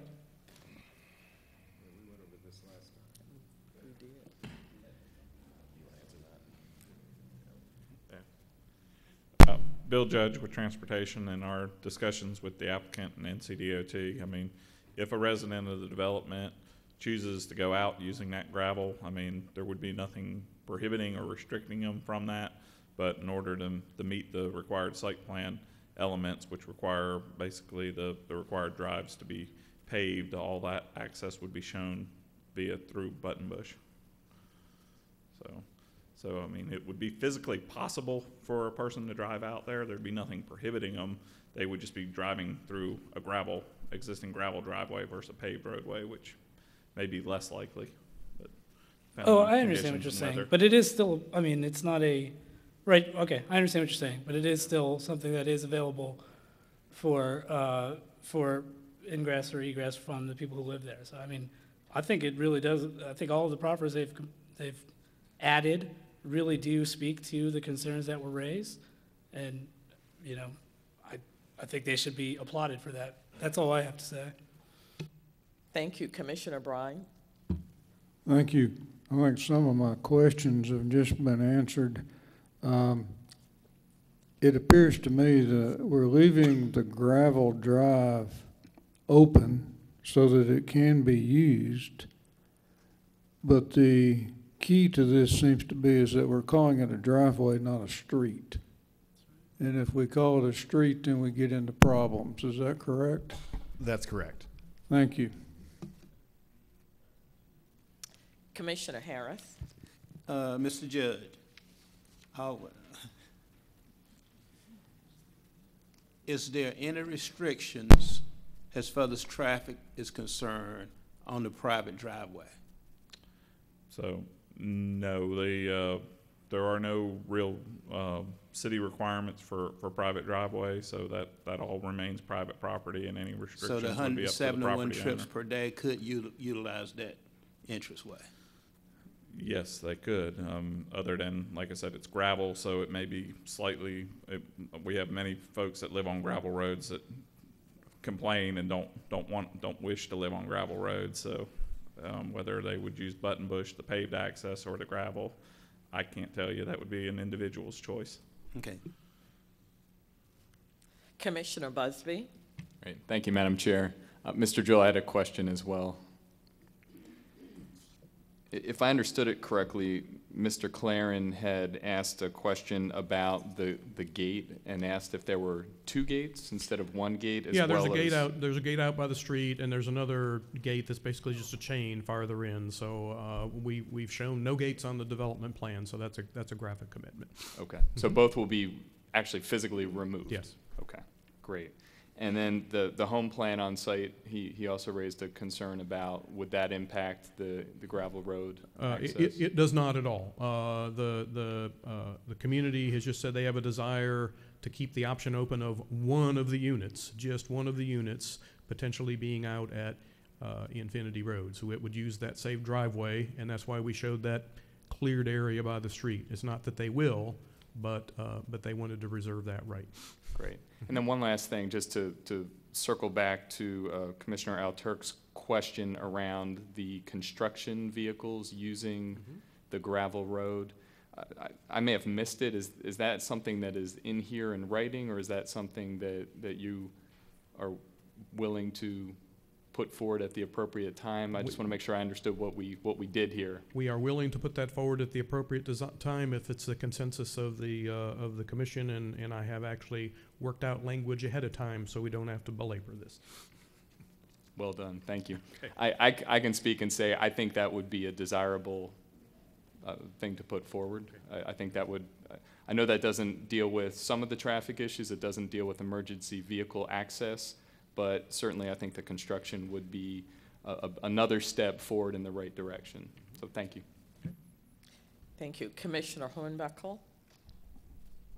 Well, a lot of my questions have been answered, but I have known that area when it was the Dunn Farm many years ago, and I feel more comfortable. I would feel more comfortable myself using the driveway versus coming out off of Buttonbush Place. So I'm hoping that they do have that option does remain open for them to use that. And it's at certain times of the day, it would be, I think, much safer trying to get on the Infinity Road. It's a lot of traffic used on Infinity Road, and from that driveway where it is located, it would be much safer to get out from there than trying to come off of Lazy River down there in Buttonbush. So I'm hoping that for my support, that's going to have to be part of it to stay open like that.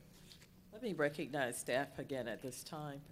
Yeah, just to clarify with Mr. Jewell, you just made a comment about that you are graphically committing to the gates.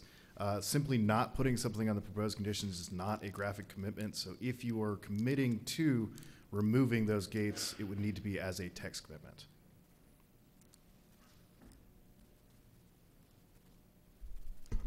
Yes, we will commit to removing both of the gates. Thank you. Commissioner Gibbs? Well, a lot of my questions have been answered also. This is another one of those situations where it seems that every neighborhood has its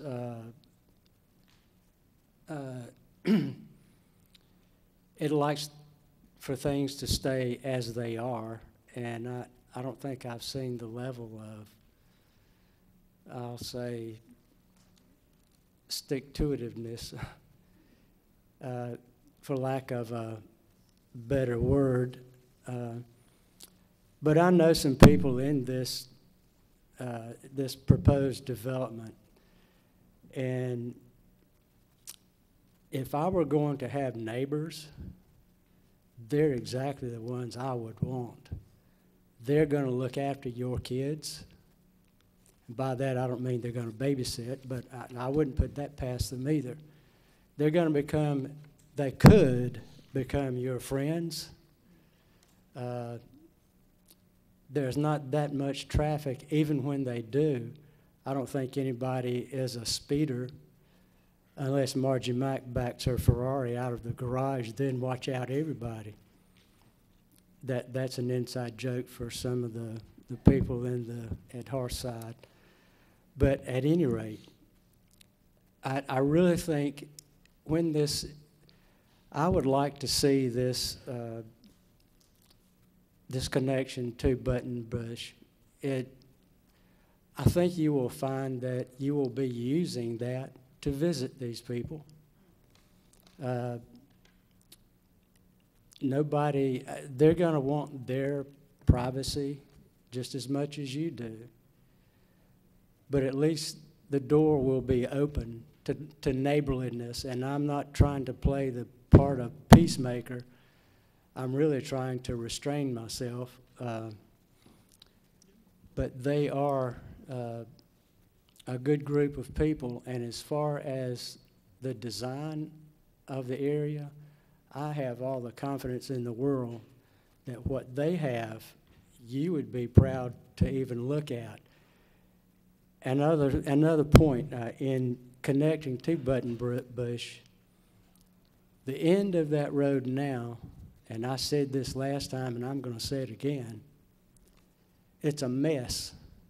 Whoever lives down toward that end, you need to clean it up if nothing else is done. And I'd like whatever building Hearthside does, don't touch that stuff. Let them clean it up. And I said I was going to restrain myself. Thank you, Commissioner At any rate, Gibbs. those are some of my comments. Thank you. Thanks. Commissioner Miller. Okay, so I just want to recap a little bit. I'm looking at your committed element number 2 here in the text commitments. It says the existing gravel drive connecting the property to Infinity Road shall remain in place. The internal vehicular circulation will provide for a continuous private driveway network from Infinity to Buttonbush Lane. To me, and tell me if I misunderstand, to me this means that for your residents, because this will be a private system, that you will be able to drive out the gravel drive to Infinity, or you will be able to drive to Buttonbush, and you will be able to drive from Buttonbush to Infinity. So if you get home and because you forgot your sunglasses, you could pick them up and then go out the other direction without turning around. That is exactly correct. And you're going to create drives on the inside, and those will be built to subdivision standards, or will they be private drives? I'm not sure I understand all the rules here. Bill, maybe you could help me. They will be built to private driveway standards. Private driveway standards. So may I make a suggestion concerning the gate issue? Seems to me the simplest thing to do is in the first sentence of number 2 there where it says remain in place, you could add the words open and, so the road shall remain open and in place. That's just a suggestion that's a 2-word fix for the gate problem. And now I have a question for the staff. If over time the gravel drive deteriorates and it becomes necessary to maintain it, will that trigger any requirement that they upgrade it beyond what it actually is?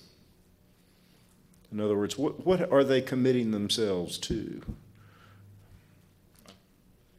Because gravel drives have to be graded and re-graveled from time to time. Bill Judge with Transportation, that may be a better question to answer by the Planning Department, but typically you are allowed to perform maintenance ongoing with your property, so they can continue to maintain the gravel drive, they just cannot improve it, or to widen it, significantly change it, most likely. Yeah, that is correct. He would be able to maintain it, but not improve it. Could they, with this commitment, could they abandon it?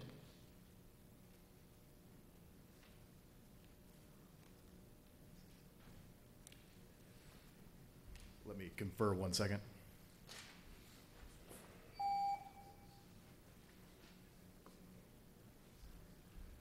No, because that commitment states remains in place, that it will need to remain in place. All right, thank you. That's what I thought the answer was. I have a couple of questions for you, Dan. Just to make sure I understand, that single-family house that you may build up there towards Infinity would be a condominium. Its form would be single-family, but it would be part of the project and bound by the same system of covenants. Yes, sir. And you still don't have wood in your list of materials. No wood on these buildings? No, there will be wood in these buildings. You don't have it in your list of materials? You sure? I don't think so. We talked about it before. I didn't see it. Maybe I missed it.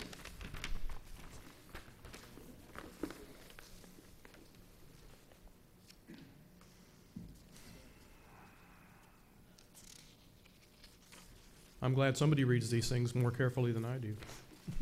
We talked about this last time. We did. So I would like to add that. All right. So we'll wrap up some. I thought you might. Yes, thank you. That's all I have. Thank you, Madam Chair. Are there any additional questions from commissioners? Commissioner Bryan? There's been some discussion of maybe speed bumps or tables or whatever on Buttonbush. But I'm curious, I think there's already in that development in general too many or enough speed bumps. And what I'm getting at is I think for emergency vehicles and stuff, there may be some limit to the number of speed bumps, and It's 7. it's 7. So I don't think speed bumps is going to be an option on Buttonbush. And I had one other thing I was thinking about. We all seem to be in agreement that this gravel drive is a driveway, and I'm assuming that it's a private drive belonging to the residents out here. Is that correct? So the private drive is an existing condition and does not meet the definition of private drive in the ordinance. So it's an existing condition. And how does it not meet the ordinance condition? I'm going to let Bill Judge speak to that. Yeah, Bill Judge, once again, we essentially have 3 street types. We have public streets, private streets. Private streets are required to be built to the exact same standards as public streets. They're just privately maintained. And then we have private driveways, which can be driveways to parking lots, gravel. This falls in that private driveway category. So it would remain, it currently is and would remain that. So there'd really be no change to it. So there's no way in the future, if these residents pool their resources and wanted to do it, there's no way they could, at some point in the future, pave this private driveway?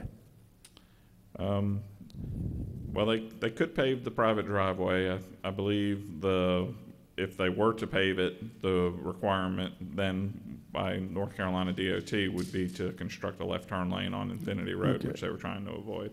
Okay, thank you. Yeah.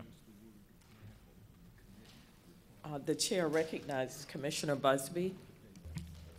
And I think this is first a question for staff to start. I think we're wrapping up our questions, but I do want to make sure before we put a motion forward, I want to make sure that, I think it'd be helpful for all of us to hear from staff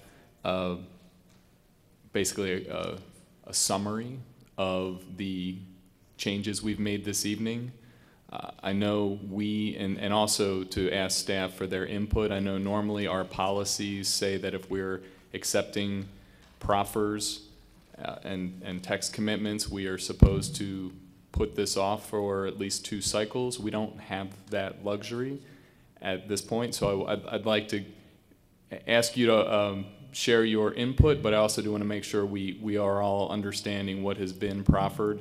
And then finally, I do want to make sure we wrap up the conversations to be clear about removing the 2 gates on the gravel drive, as well as the potential proffer on construction vehicles using the gravel drive as well. So thank you for indulging my very long question.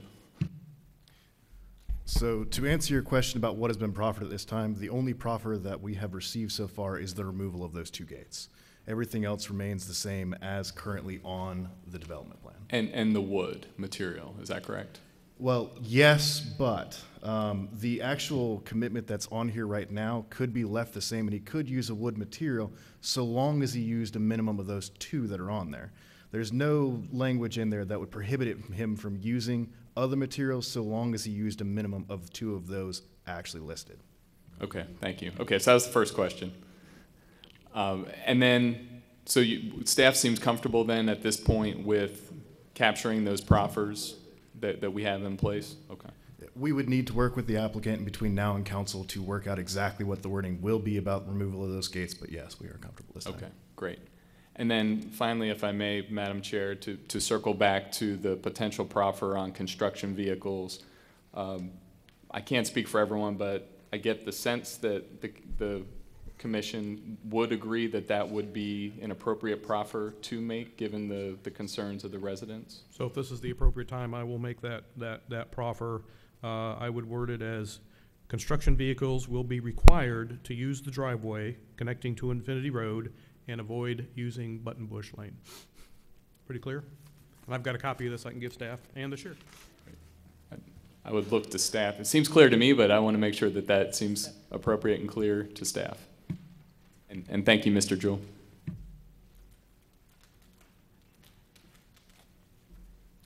That commitment is acceptable to staff. Thank you. Thank you, Madam Chair.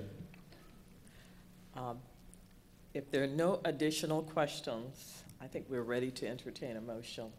Madam Chair, I'd like to make a motion to send for Z1600014 with a favorable response. Second. Okay, motion by Commissioner Freeman and second by Commissioner Hornbuckle. I'm sorry, by Commissioner Gibbs. I could hear it coming from that direction. That we move item number Z1600014 Village Hearth forward with a favorable recommendation. Are you ready for the question? All in favor of this motion, let's have a roll call, please. Mr. Alturk? Yes. Mr. Bryan? Yes. Mr. Busby? Yes. Mr. Ghosh? Mr. Gibbs? Yes. Ms. Hyman? Yes. Ms. Freeman? Yes. Mr. Harris? Yes. Mr. Hornbuckle? Yes. Mr. Miller? Yes. Mr. Van? Yes. Motion carries 11-0. Thank you. The next item that we have, Watkins at Witherspoon, item number Z1600007. Staff report, please. We'll give the audience a few minutes to clear out. It looks like everybody's leaving.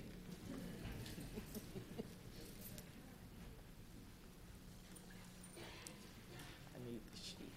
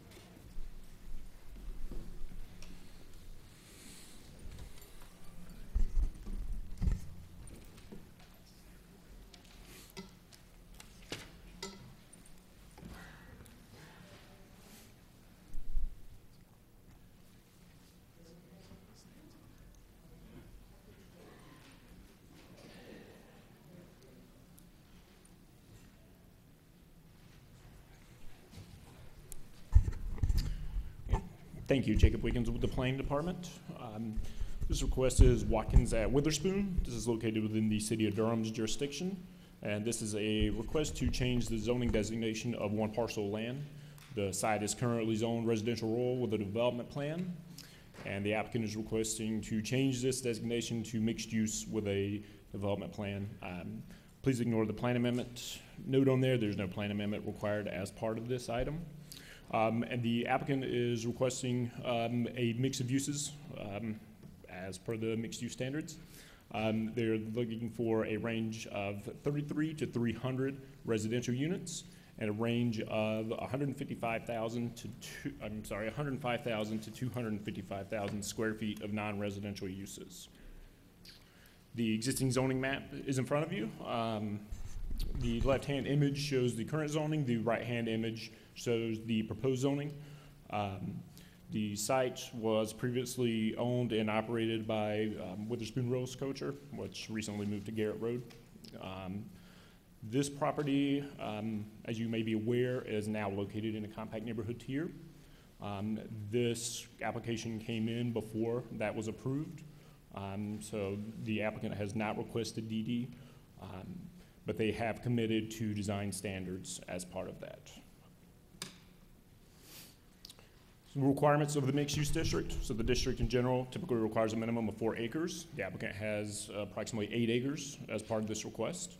They are providing the required 50-foot transitional use area. The maximum residential density, if the 300 units were provided, would be 37.4 dwelling units per acre. The non-residential intensity is a range of 155,000 to 255,000. And the applicant is also required to provide a phasing plan, which is on the development plan and also shown on the screen there in front of you. The applicant in the first phase must provide both residential and non-residential uses. The existing conditions page, as you can see, the site, the use is now vacant. There are a number of structures and other small improvements from the previous use, which those are proposed to be removed if this item is approved.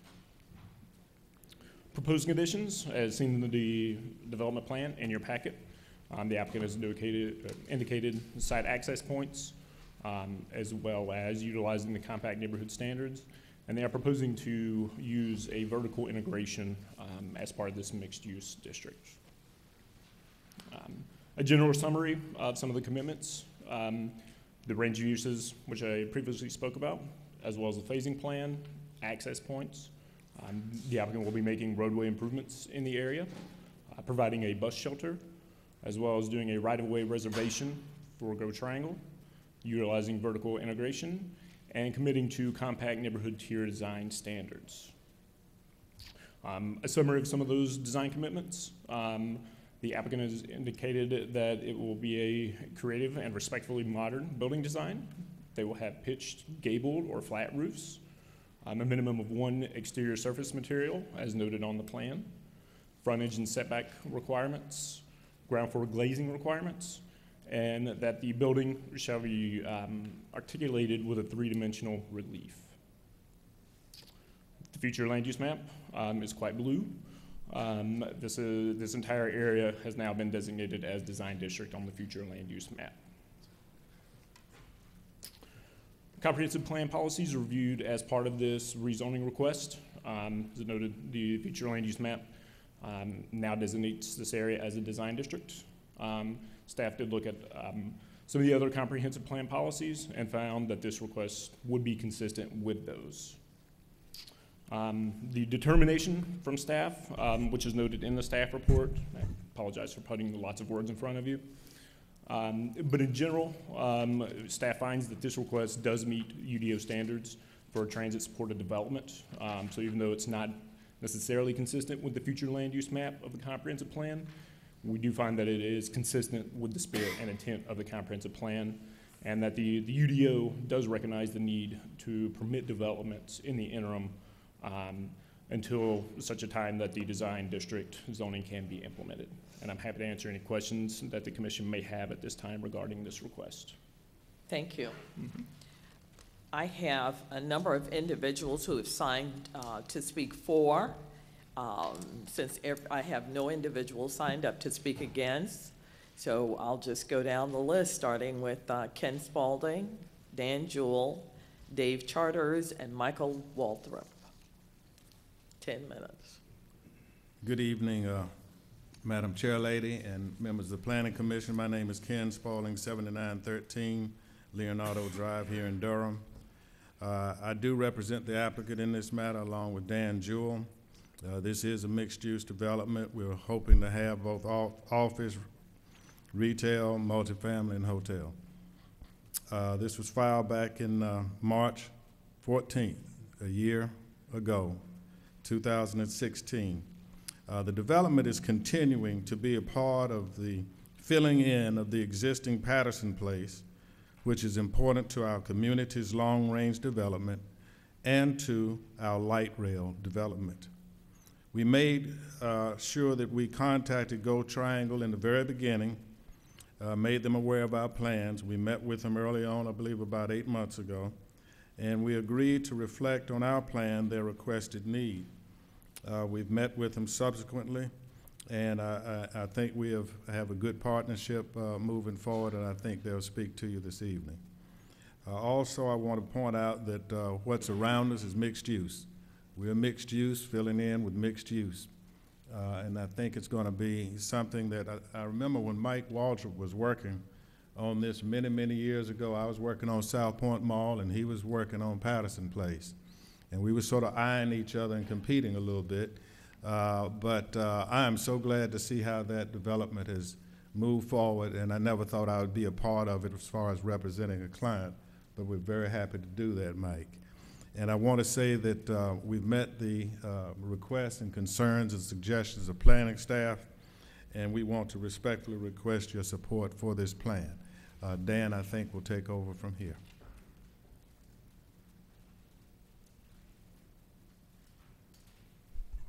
Thank you, Attorney Spalding. Again, Dan Jewell, Coulter Jewell Thames, 111 West Main Street. Our firm has been asked by our client to help him with land planning and preparation of the zoning application. Also with us here tonight, my associate, Jeremy Anderson, who's the project manager, and I think you all know Earl Llewellyn of Kimley Horn, who's available to answer questions that may come up on that. The proposal before you is for creation of a mixed-use zone on this property, which will provide for a variety of residential, office, and or commercial uses at a density that is supportive of the planned future light rail system. It's a fine balance, though, between density that will generate ridership numbers that will help Go Triangle in their application to the federal government for funding, but still does not impose untenable levels of traffic on the surrounding street system, absent the light rail system being here in the immediate future. We're well aware of the current efforts of the planning department. Planning staff's been working hard to create a new compact design zoning district that will coincide with the compact neighborhood district tier that was adopted last year that you were all involved in. I've been actively engaged in this planning effort, publicly supported the creation of the compact neighborhood tier last year when it came before you and the elected officials. While the adoption of that city-county-led zoning is still many, many months away and many public hearings away, I wanted to tell you why our proposal is very much in keeping with what we think this compact design district will be. First and foremost, we've committed to meeting the UDO design standards for compact neighborhoods and have also committed to some more stringent standards only currently found in the design district requirements. If you're familiar with these parts of the ordinance, you'll already know that these require things such as building placement being close to the street, establishment of an architectural podium height, building architecture, maximum spacing of openings, pedestrian accommodations, among others. We're further committing to standards including ground level fenestration of at least 50% for non-residential uses and 25% for residential, and having buildings occupy at least 60% of the street frontage. So very urban. We're also committing to a vertical integration of uses and have established a range of uses and minimum and maximum square footage of each that still meet the mixed-use district requirements. Remember that even though we have built-in flexibility on what we will build and the ranges of what we will build, the traffic impact analysis is still the regulating document with this development plan that stipulates the maximum number of car trips that can be generated by this development. In other words, no matter what we end up building, we cannot exceed the maximum number of trips stipulated by the traffic impact analysis by more than 3%, a tiny amount, without coming back to you and the elected officials for another rezoning. We hope you can agree that this proposal, located less than a quarter mile of the proposed light rail station, fits into the vision and mission of a transit supportive development, but without unduly burdening the surrounding roadway network if the light rail is not up and running in the near future, and is worthy of your recommendation of approval to the City Council. Thank you for your time.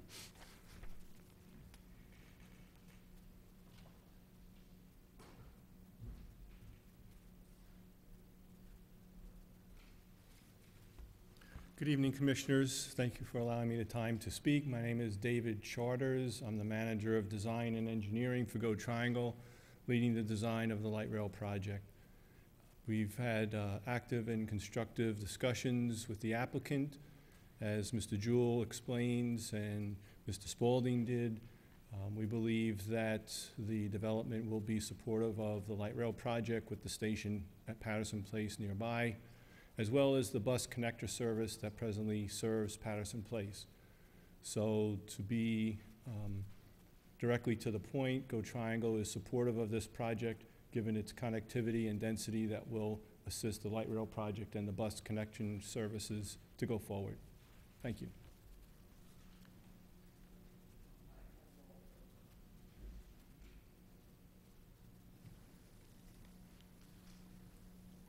I'm sorry, Michael Waldrop, 5324 McFarland Road.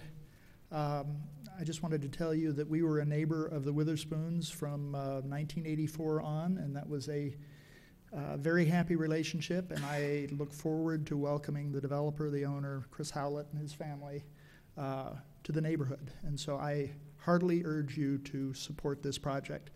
This is going in the right direction as early as anything else is in Durham. And so I would like to see a unanimous vote in favor of this, if that can be done. Thank you very much.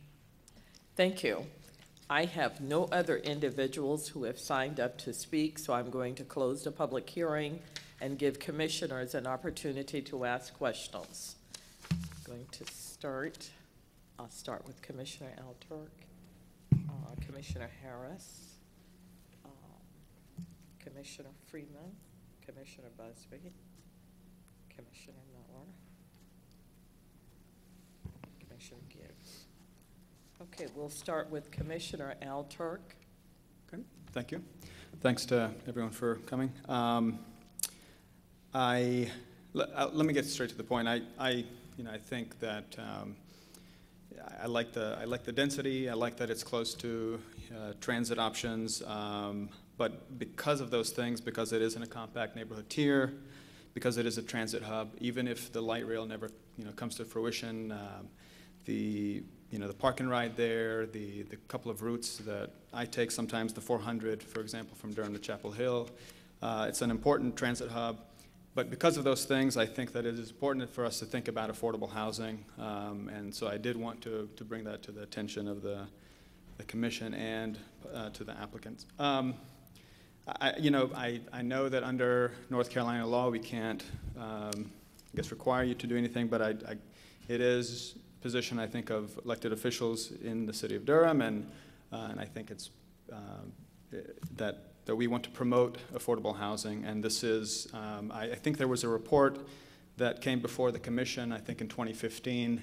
I wasn't on the commission then, but it actually specified a number of neighborhoods and a number of areas of Durham that where affordable housing could be located, and I think Patterson Place was one of those. Again, that was in 2015. I think it was a study by UNC, some students at UNC Chapel Hill. I know that there are a couple of things in the UDO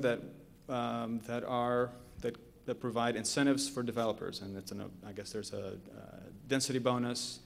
I think there's the lessened requirement for parking spaces right there. So I don't know those. I looked through them last night. I think it's Section 6 of the UDO and Section 10. And then I think there's another option of in lieu payments. And so before I ask the applicant to consider these, I wanted to ask staff if these are the three, I guess, incentives or the ways that we could encourage affordable housing. Thank you.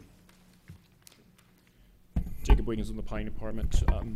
Commissioner Alturk, I apologize. I didn't hear the beginning of your question. Would you mind restating? Well, I just wanted to make sure that I wasn't out of bounds. I know that we can't require any affordable housing minimums, but we do have an affordable a density bonus incentive, an incentive to, I guess it's if they include affordable housing, they don't have to have a minimum number of parking spaces.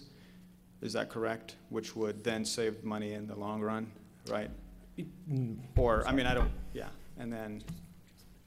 Yeah, and that would just be, yeah, that would be for the affordable units only in that regard. The other units, they would still need to provide parking for those. Okay. Okay, that's all I wanted to. Okay. Oh, sorry. I guess I wanted to see if the applicant would consider any of those options. Commissioner Alturk, Ken Spalding again. Let me just say, well, first, my answer is going to be positive. But I do want to say this. I don't know what the young people, I think they say, my bad. Is that right? You would know, Deidre. It's my mistake. I should have brought that up because the developer and I have talked about this quite some time ago, and that's something that they wanted to at least show their commitment, because he's been committed here in Durham, both on light rail and affordable housing, and not even considering at this time, not saying they wouldn't take advantage of it, but our decision was not based on some of those ordinance incentives or whatever. It was based on something he wanted to do. I think when we look back at it, it was about 23% in that district of affordable housing, and even if we built out what we were going to do, it would be about 17%. But what we want to do tonight, and I think, Dan, you have that already prepared, don't you?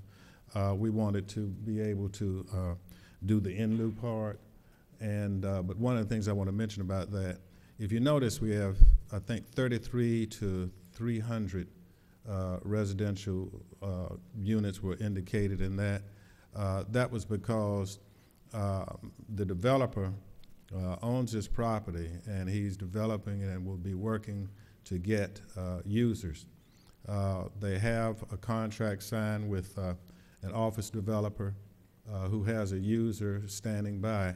And a good portion of this project development will be office. But we also want to do retail. We also the possibility of hotel. And so we don't know at this time. That's why we put the figures in there about residential, 33 units, or whether it would be more. But we think it's going to be a much smaller use than what the other uses that we are able to do. But what we want to do is to make an in lieu payment voluntarily of $25,000, even with the 23%, 17% in the district or whatever. But that, because this could be used in other areas of the community that it might be needed. Thank you. Do you mind if he reads that into the record, Madam Chair? Sure, Jacob Wiggins with the Planning Department. I mean, the applicant can read it. I'm not 100% clear as to what the proffer is at this time, so it would be helpful to hear the exact wording of the proffer. Okay. Thank you.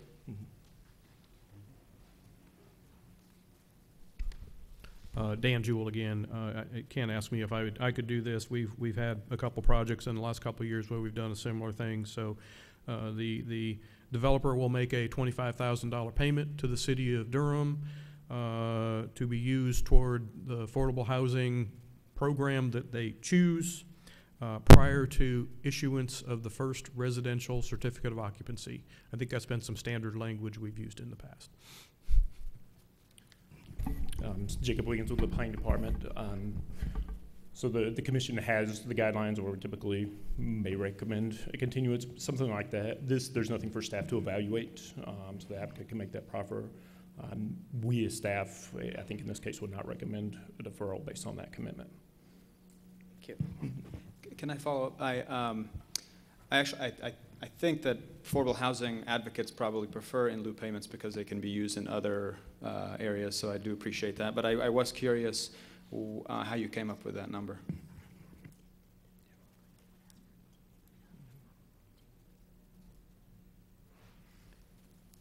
Okay, are there other questions about this particular issue? If not, yeah, it's included in. Commissioner Harris.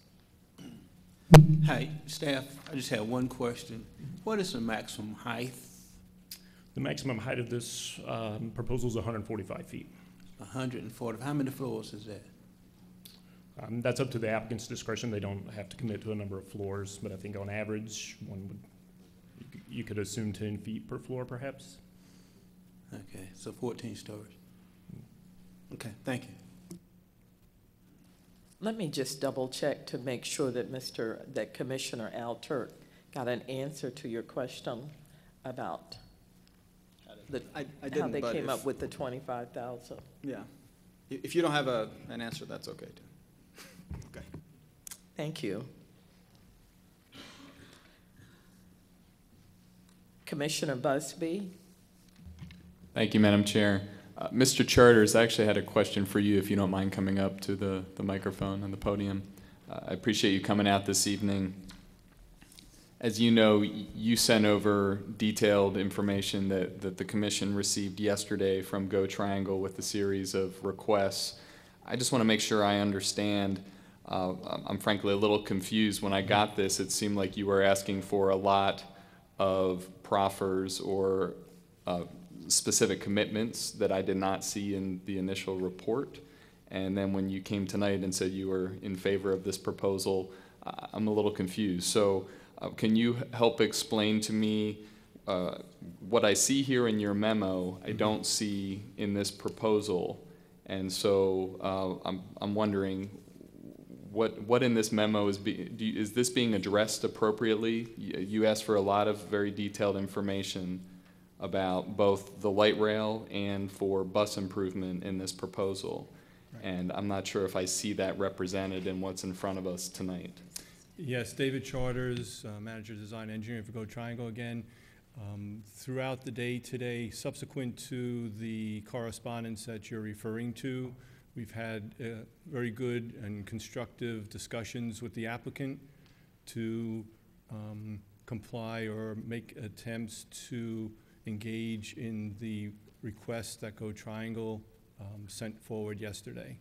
So Go Triangle is confident that based on the discussions throughout the day today, we've put together a letter of intent that we've shared with the applicant that is agreeable to the applicant that we'll be coordinating. We actually have a meeting set up on Monday of next week to continue the discussion. So based on what you're referring to that we submitted yesterday, between the updated light rail right-of-way information and the different bus amenities, we're confident that the applicant will be able to comply and furnish those commitments.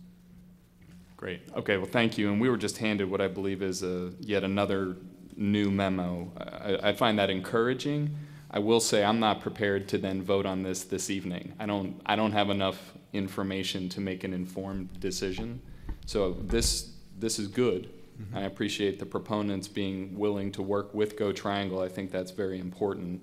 I can't do my duty and vote for this with documents that I've just been handed. So when the appropriate time comes, I'm pleased to see movement here, but I am going to move for at least a one cycle, but I'll look to the staff to tell me if it needs to be a two cycle deferment on voting this evening. Thank you. Thank you. Chair recognizes staff. Thank you. Jacob Wiggins with the Planning Department. So first, I apologize for putting this one item in front of you. This was actually part of the email that some of you may have saw yesterday. Both of these memos were included in there. However, I just noticed that the second memo should have been on the back side of the paper, and it appears it didn't copy. So it's not anything different than you saw in your email yesterday. In terms of a deferral or continuance, I think that's up to the Commission's discretion if they feel they need more time to digest this information. Okay, thank you.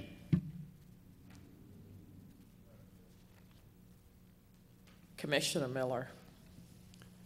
Thank you, Madam Chairman. I first wanted to actually make a remark so that make sure we understand with regard to affordable housing. It's true that we cannot require somebody who does not require a zone change to include an affordable housing component in whatever they develop under the zoning on the property that as it exists. But if somebody comes and applies for a rezoning with a development plan, we are authorized by our city charter to say no. We can turn that rezoning down. Nobody is entitled to a rezoning. And so if you think a project should have affordable housing as it's contemplated in our plans, and it doesn't have it, you can vote no. So that's just an aside. But I'm going to vote no on this project because I think it's out of time. I think it's the wrong time. And I have voted no on other projects. We have undertaken a public process to turn this compact neighborhood tier into a design district. And that essentially is a community collaborative process with stakeholders and the staff to decide how to rezone the whole thing using an entirely different set of categories in the zoning code. As a matter of fact, we're going to talk about some of those categories later on. When you take a huge piece of property in the middle of a design district and rezone it without contemplating the design district zoning categories, core, sub 1, sub 2, you essentially frustrate the planning process because you will have somebody who will be building according to one set of rules when you're trying to design another set of rules all around it. The project that gets built here will stay there for a very, very long time, and you will have the problem that we had at 9th Street, where we created a core, sub 1, sub 2, but essentially what's built at 9th Street, none of it's built according to those rules. And we don't really then have a design district functioning the way we want our design districts to function. We do not have to rezone this piece of property. And when I look at the Patterson Place, what's on the ground in Patterson Place in the compact tier, and imagine how it will function as a design district, essentially we have a lot of big box stores in there that are relatively new and will probably stay for a long time. None of them comport with what we expect and want in a design district. And so it means that Patterson Place, even if we rezone it all to and identify core and a support 1 and support 2 districts, the fact is that what's on the ground will never function as a design district, at least not until these buildings wear out and we start pulling them down. This piece of property is not developed particularly. It's very low intensity. And the same thing is true with some of the properties to the south. We unfortunately don't have any pictures showing everything, but this is right in the middle. And for the same reason I voted against the Farrington Road project, which was a great big essential dog in the manger of that future design district, I'm going to vote against this one too. I would rather wait and bring in a design district plan, rezone this property that way then so that it can be built according to those rules, according to the plan that we've made, rather than according to another set of rules that don't necessarily work. And also, it will allow the team that's working to create the design district here, they won't have to design around a zoning that's already been granted. They can incorporate this into a real planning process. And for that reason, I'm voting no, whether we delay it or not. Commissioner Freeman. I thank Commissioner Miller for saying all of that, so I didn't have to. But I wanted to add that I really appreciate the forward design investment in Patterson Place's design in addressing, busing buses and rail connections. But I want to be specific in saying, just some back of the page numbers, 33 to 300 units, whether they're affordable or not. That would put it at 4.95 to 45 units. And 25,000, while it seems like a great benefit to have for the affordable housing process, I don't think that would be beneficial in helping to get those 4.95 to 45 units. So I just want to be clear in saying that up front. But I just wanted to check with Mr. Ken Spalding.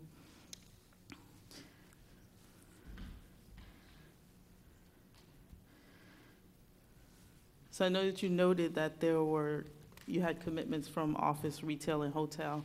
How confident are you that more of this will be office, retail, and hotel as opposed to housing or residential housing? Correct me if I'm wrong, please, Chris, but pretty confident. What we have is we have a contract now. The reason why we would very much both strongly and respectfully request that this move forward with Go Triangle and us addressing more specifically, Mr. Commissioner Busby, what you're talking about is the importance of that is this. We've been working on this for a year.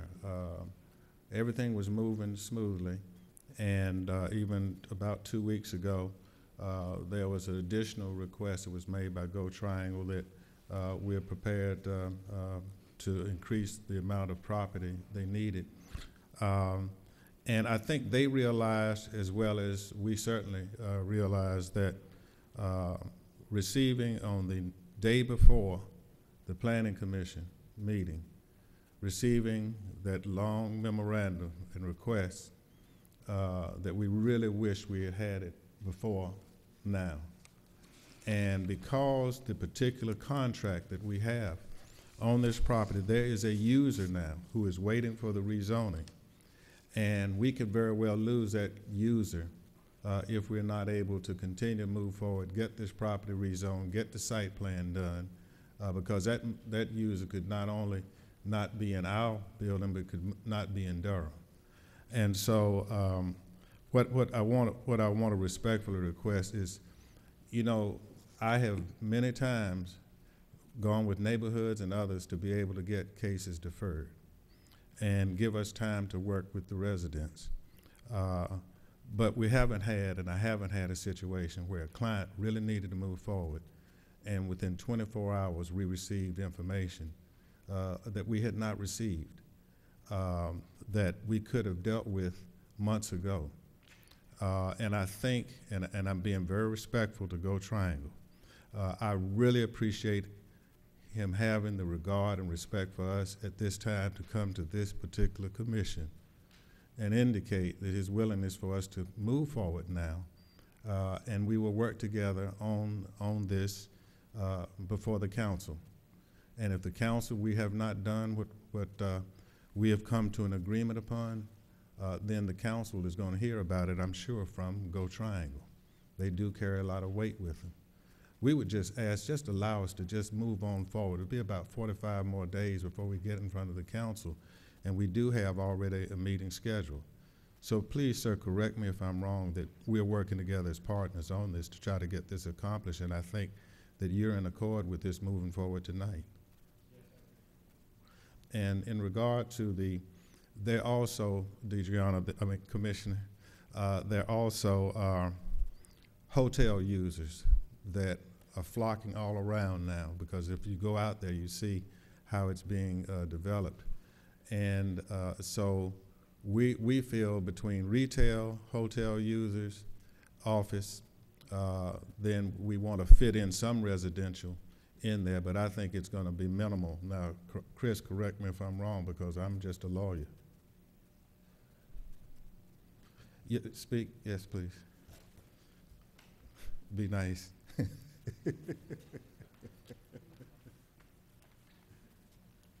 I'm Chris Howlett. I represent the owners of the property. As Mr. Spalding has stated, we started out this project and we're looking at a mix of uses, and the traffic impact analysis that Mr. Llewellyn did was based upon certain parameters and guesstimates of what we could do and what we thought would come out here.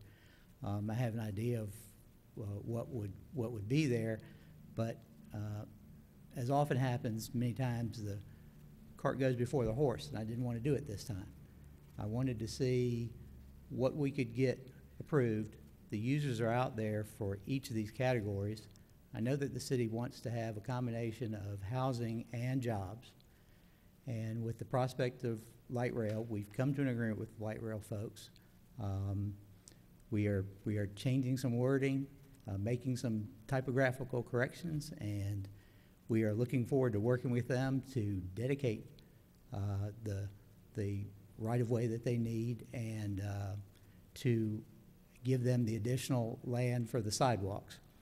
As far as the apartment uses, it was just a matter of the TIA, whether it's going to be 35, 37, whatever the minimum is, or up to 300. We set parameters or boundaries just so we could get a TIA done.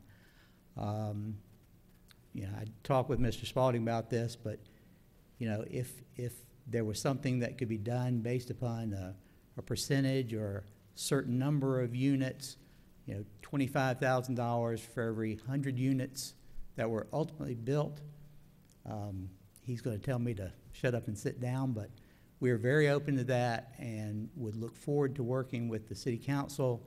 But we were supposed to come before this board, in our mind, in December, and because of retirements with the city and staff work and things like that, we're here tonight. And the users that are there want to see performance by us move this along. And that's why we would request that we could get a vote tonight and go before the city council and work out these final items.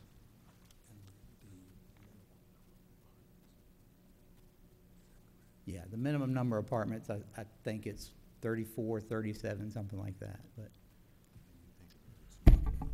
Jacob Wiggins with Planning Department. The current plans show a range of 33 to 300 residential units at the site. Yeah. So just based on that one piece of information that you did add, I want to say that the 34 to 300 would be, if you were to be able to offer 25,000 for each 100 units, that would be 75,000. And that sounds a lot better. But I really want to. I offered it. So my attorney's not jerking me from the podium, so we will do that. That's a great offer. I grew up in Durham. I have a history in Durham. I know the situation. And I believe that, as I know Mr. Waldrop and other people that are developing in this area also agree, we want to work something out that works for everyone. And that's the same spirit that we have with Go Triangle. And I want to be clear in saying, like, I understand the predicament you're in trying to get this development through. And the point is not to prevent future developers from coming in and developing apartments or residential units. The point is to really make sure that around that transit area, there is affordable housing, and to make sure that the developers that do come behind you understand that we need to work towards having affordable housing, not just in East Durham, but all across the city where light rail might be. And we know with that plan already in place that Patterson Place is one of those places where land is a high commodity. So I just want to be clear in saying that it would be great if you could get 300 units of affordable housing in place. But in lieu of that, the 75,000 is beneficial to trying to make sure that there are other developers that are in place to do just that. Two things. The good news is that the report I think that we got from staff last year was that the affordable housing inventory in this area right now is about 22 to 23%, combination of single family and apartments. And even if you do the math, if we did 300, we would come down to like 17 or 18%, which is still above. But I personally think the best way to attack this problem is for payments. And, I mean, just recognizing that with development and the market being what it is, you have to be mindful of the fact that just because we have affordable now doesn't mean it maintains affordability, which is why I'm saying to you that the 75,000 would go a long way. Agreed. One last personal thing that I may get in trouble about. Most apartment developers, I'm not an apartment developer, most apartment developers want to do a project of at least 200 units. So that's probably what's going to happen here. It's probably going to be somewhere around 200 or more. So I hope that helps. Thank you. Commissioner Gibbs.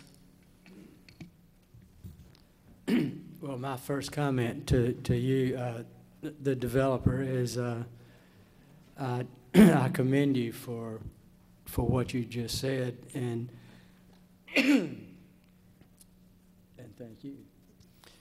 But I was a little, I'll say, upset when I got. I'd already stated my packet and looked at things, and then, what, day before yesterday or yesterday, I got this stuff from Go Triangle. And I wondered, and I emailed some people and asked, what does this mean? Is this going to change anything? What's happening? And in conversations with developers, representatives, and I see where Go Triangle and the developer are working together, and I don't really think, and they are making progress, and I don't think this thing should be held up just for our re-review of something that is going to happen, whether we review it or whether you review it with city council. This is another first. I think, if I'm not mistaken, this is the first development where the proposed track of this rapid transit is going to occur right on the property. And it seems to me that it's the request from Go Triangle is pretty impactful. To me, it occurs on both sides of the street with the bus stops and shelters and all of that, and then changes in the right-of-way to allow for the tracks, to say nothing of the parking rides. But I'm going to support it because I would like to see it move forward as long as the developer and Go Triangle can come to a conclusion and submit something final to City Council. I don't see any need of adding more time, because I understand the developer has some people on the hook, and I think it needs to go forward. Thank you, Commissioner Gibbs. Commissioner Hornbuckle. Madam Chair, I'd just like to make a motion at this time that we proceed tonight with a vote on this project. At the appropriate time, I do have one additional commissioner who has asked to speak, and I'd like to have some input from staff. Commissioner Ghosh, and then, well, let's hear staff first. Thank you, Jacob Wiggins. I would just like for the applicant to clarify what the current proffer is regarding the affordable housing donation.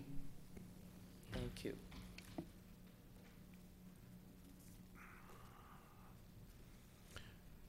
The developer will make a $75,000 contribution to the city of Durham to use toward affordable housing, to be paid by the developer prior to issuance of the first residential certificate of occupancy.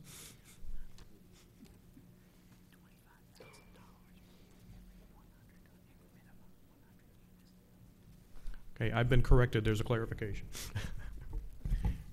The developer will make a contribution of $25,000 for each 100 unit increment of residential units to the city of Durham prior to issuance of the first residential certificate of occupancy for each 100 unit increment. Thank you. And we can work through the exact wording of that, if that's sure.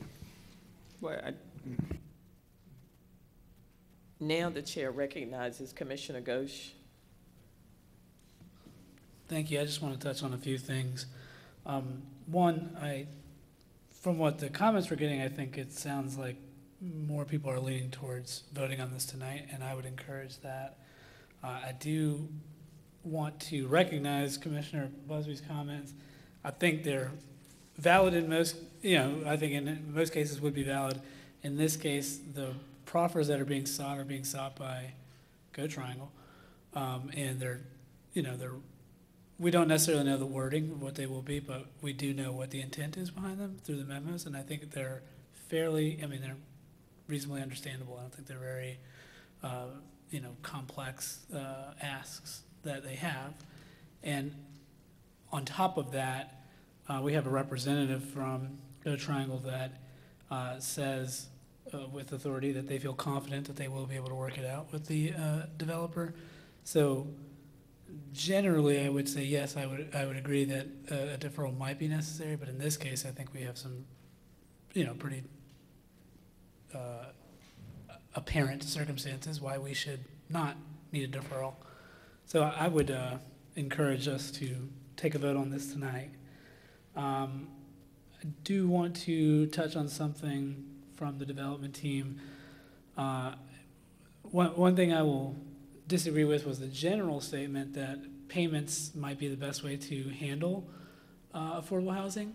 I think that's probably true in this location because we do have an inventory of affordable housing, but across Durham, I hope to see more developers actually including the units in their development.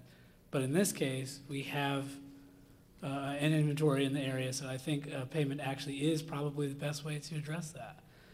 And finally, I want to touch on the comments from Commissioner Miller about, waiting on this until we get the appropriate guidelines in place. It is very true that we know that there's an intent to develop more guidelines and give some more guidance in these design districts, or compact neighborhood tiers.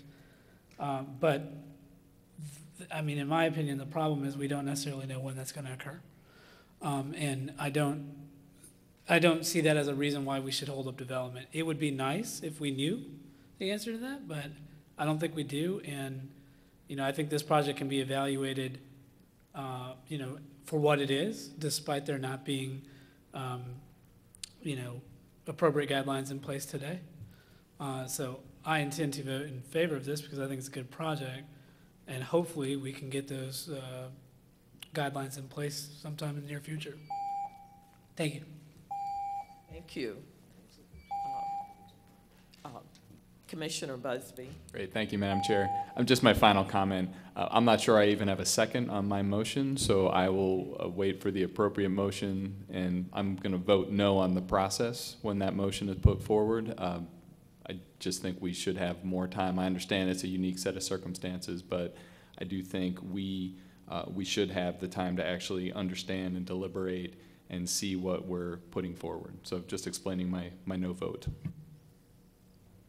The chair will recognize Commissioner Hornbuckle. I'm ready for your motion. Yes, ma'am. I make a motion that we proceed to vote tonight on case 016-00007. For it or what? In favor of it? I'm voting in favor. Yes, that's a 4. Second. I have a motion by Commissioner Hornbuckle and a second by Commissioner Miller to move item number Z1600007 forward with a favorable recommendation. Are you ready for the question? The chair recognizes Commissioner Al Turk and then Commissioner Brine. I'd just like a clarification on the affordable housing, on the proffer. So 25,000 per 100 units. So if there are 180 units built, is that prorated, or does that mean it's 25,000? And if it's less than 100, is there a minimum of 25,000? Can we commit to that? The chair recognizes staff again. Jacob Wiggins, the planning department. I'll give the applicant an opportunity to see if they want to clarify that.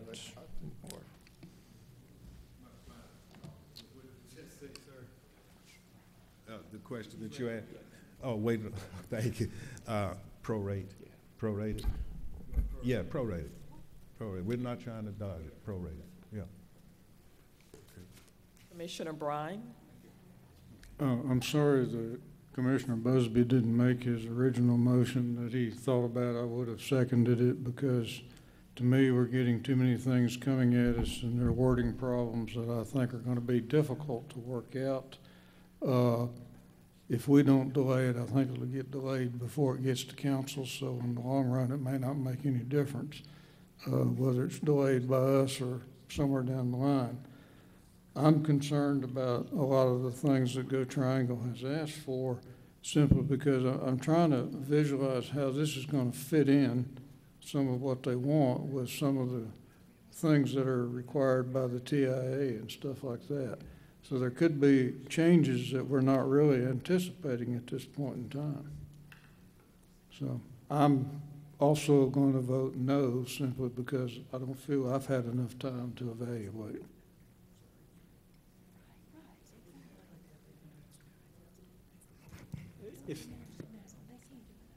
Madam Chair, I move the question.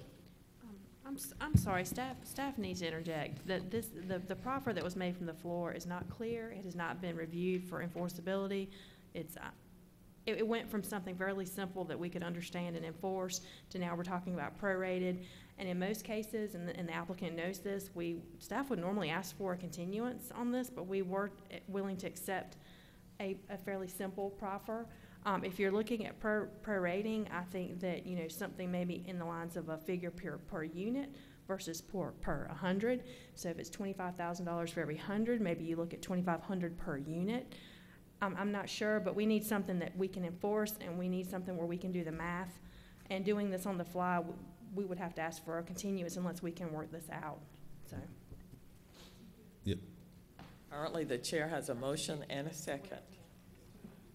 Madam Chair, I don't know if you want to recognize Mr. Spalding or if you'd like me to make a alternative motion. A substitute motion. I'd like to move a substitute motion to, that we would continue this case for 2 cycles. But if the applicant wanted to revise the proffer, we were willing to listen. However, I don't know what he was getting ready to say, but. I don't have a second for my motion. Second. Yeah.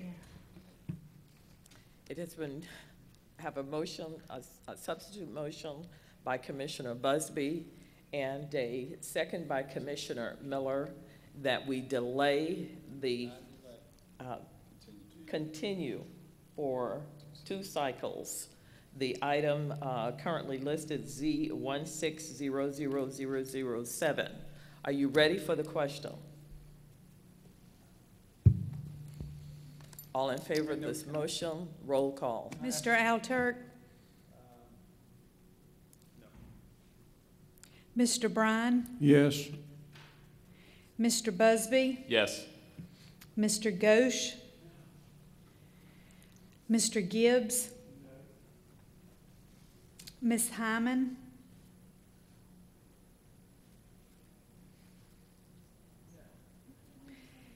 Ms. Freeman? No. Mr. Harris? No. Mr. Hornbuckle? No. Mr. Miller? Yes. Mr. Van? I'm sorry. That's all right. That's No. it, okay. I called everybody, right? Okay. 1, 2, 3, 4, 5, 6, 7. 1, 2. Motion fails 7-3. 3-7. Motion fails 3-7.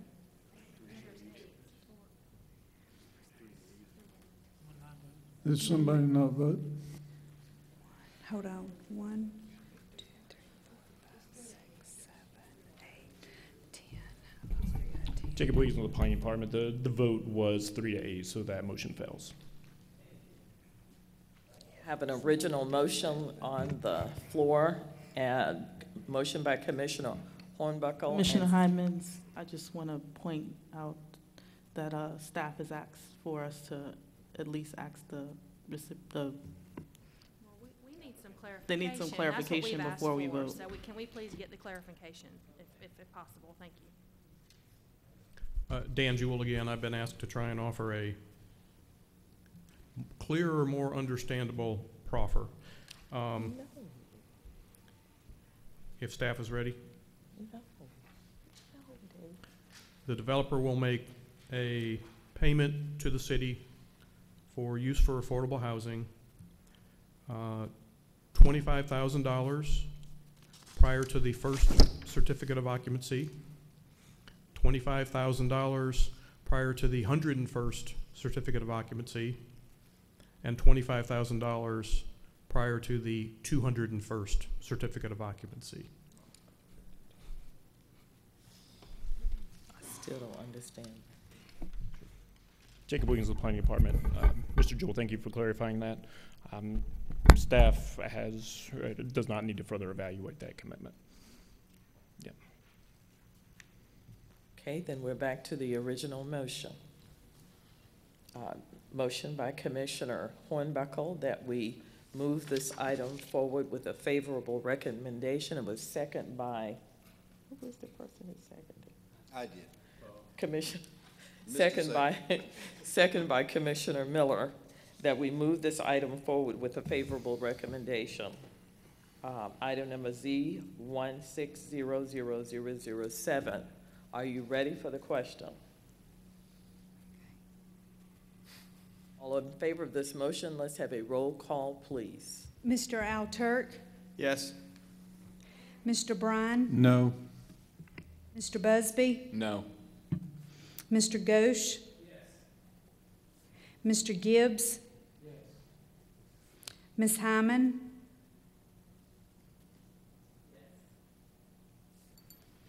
Ms. Freeman, Yes. Mr. Harris, Mr. Hornbuckle, Yes. Mr. Miller, Mr. Van, Yes.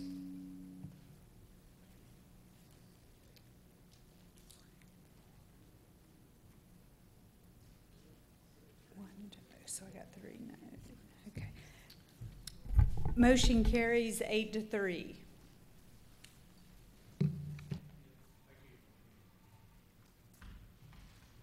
The next item we have, item number 8, public hearing text amendment to the Unified Development Ordinance, and we have nothing listed. Number 9, public hearing text amendment to the Durham Comprehensive Plan, and we have none. Unfinished business. Unfinished business. Next item, new business. I know the staff has some new business for us. Right. Oh, there it is. There it is. It's for information, not a public hearing. No, it's not a public hearing. Thank you. One moment while I pull up the PowerPoint that I studiously prepared for you folks this afternoon. Yeah, please do. And I was told that it was good to do a PowerPoint so my head wouldn't show up as much on the TV. And that's supposedly a bonus. I think that's correct.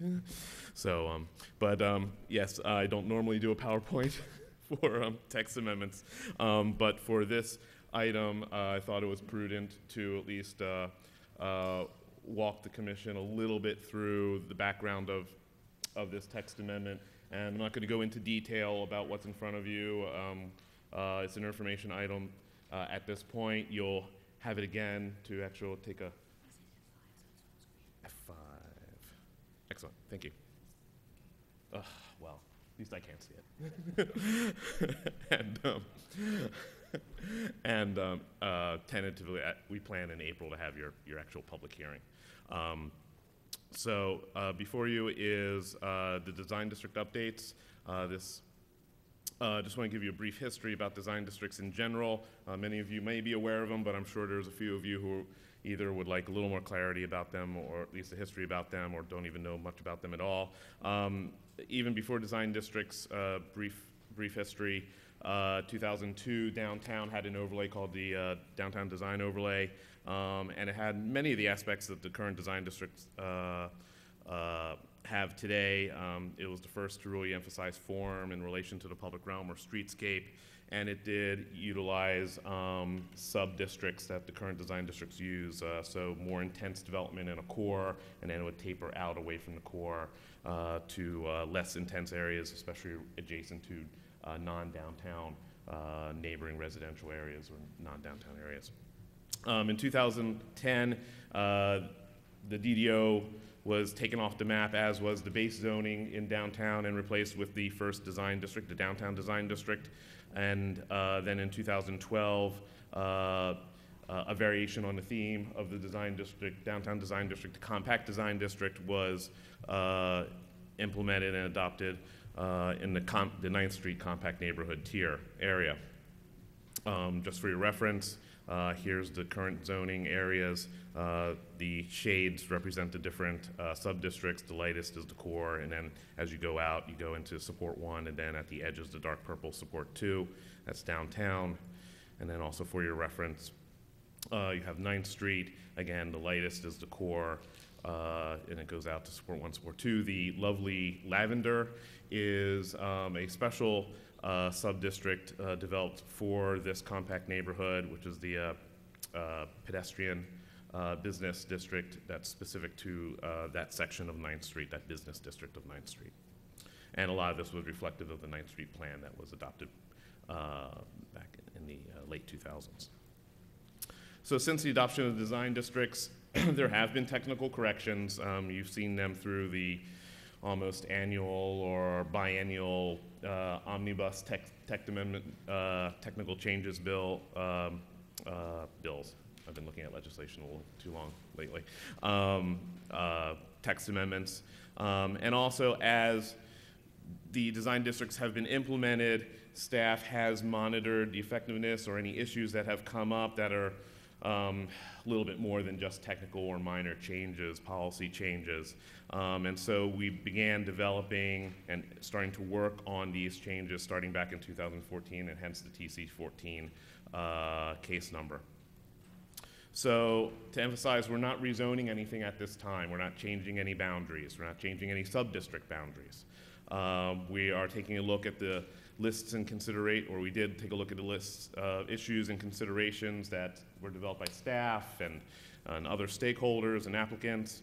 We even took on an additional mission of developing specific street typologies that would be applicable only to the design districts at this point, but maybe in the future could be more applicable to other aspects of Durham.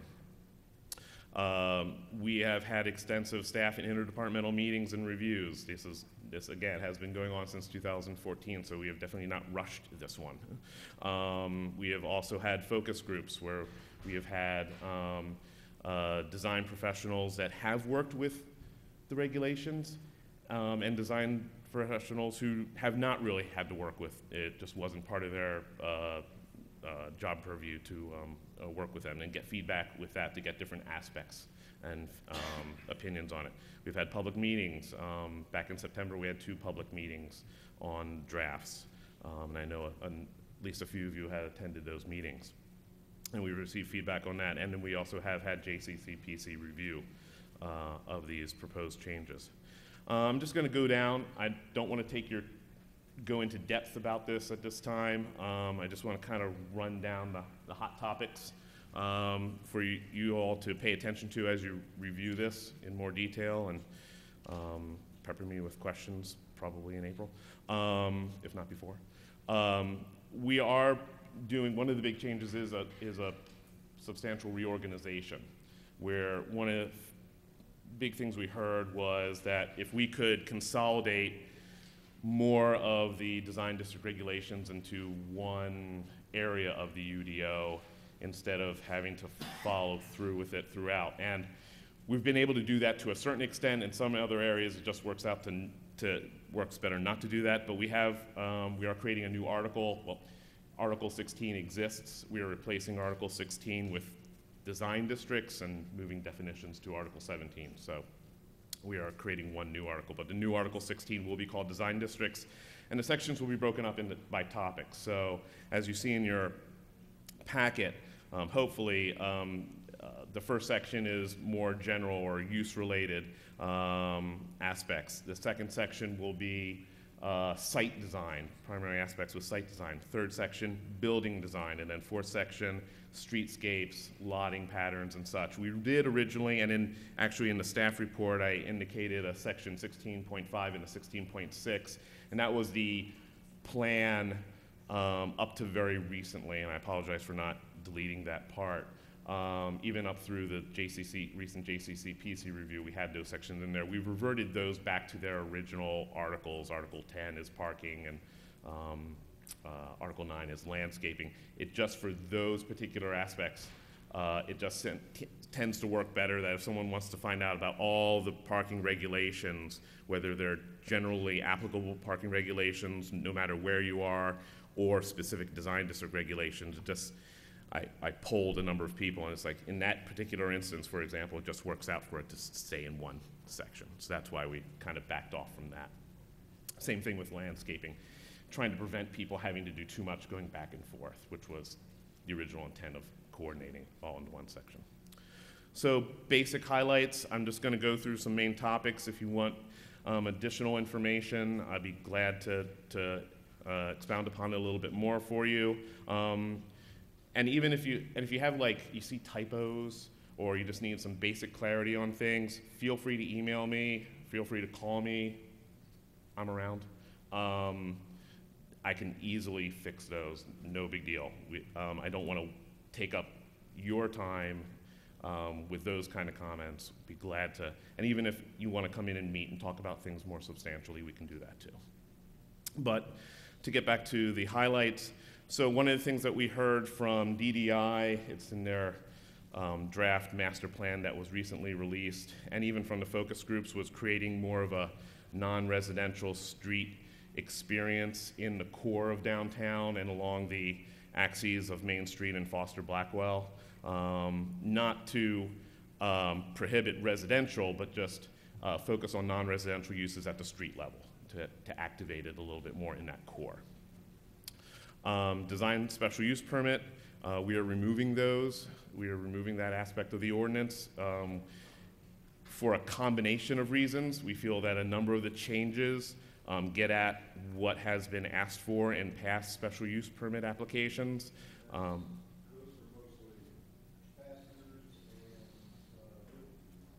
Correct.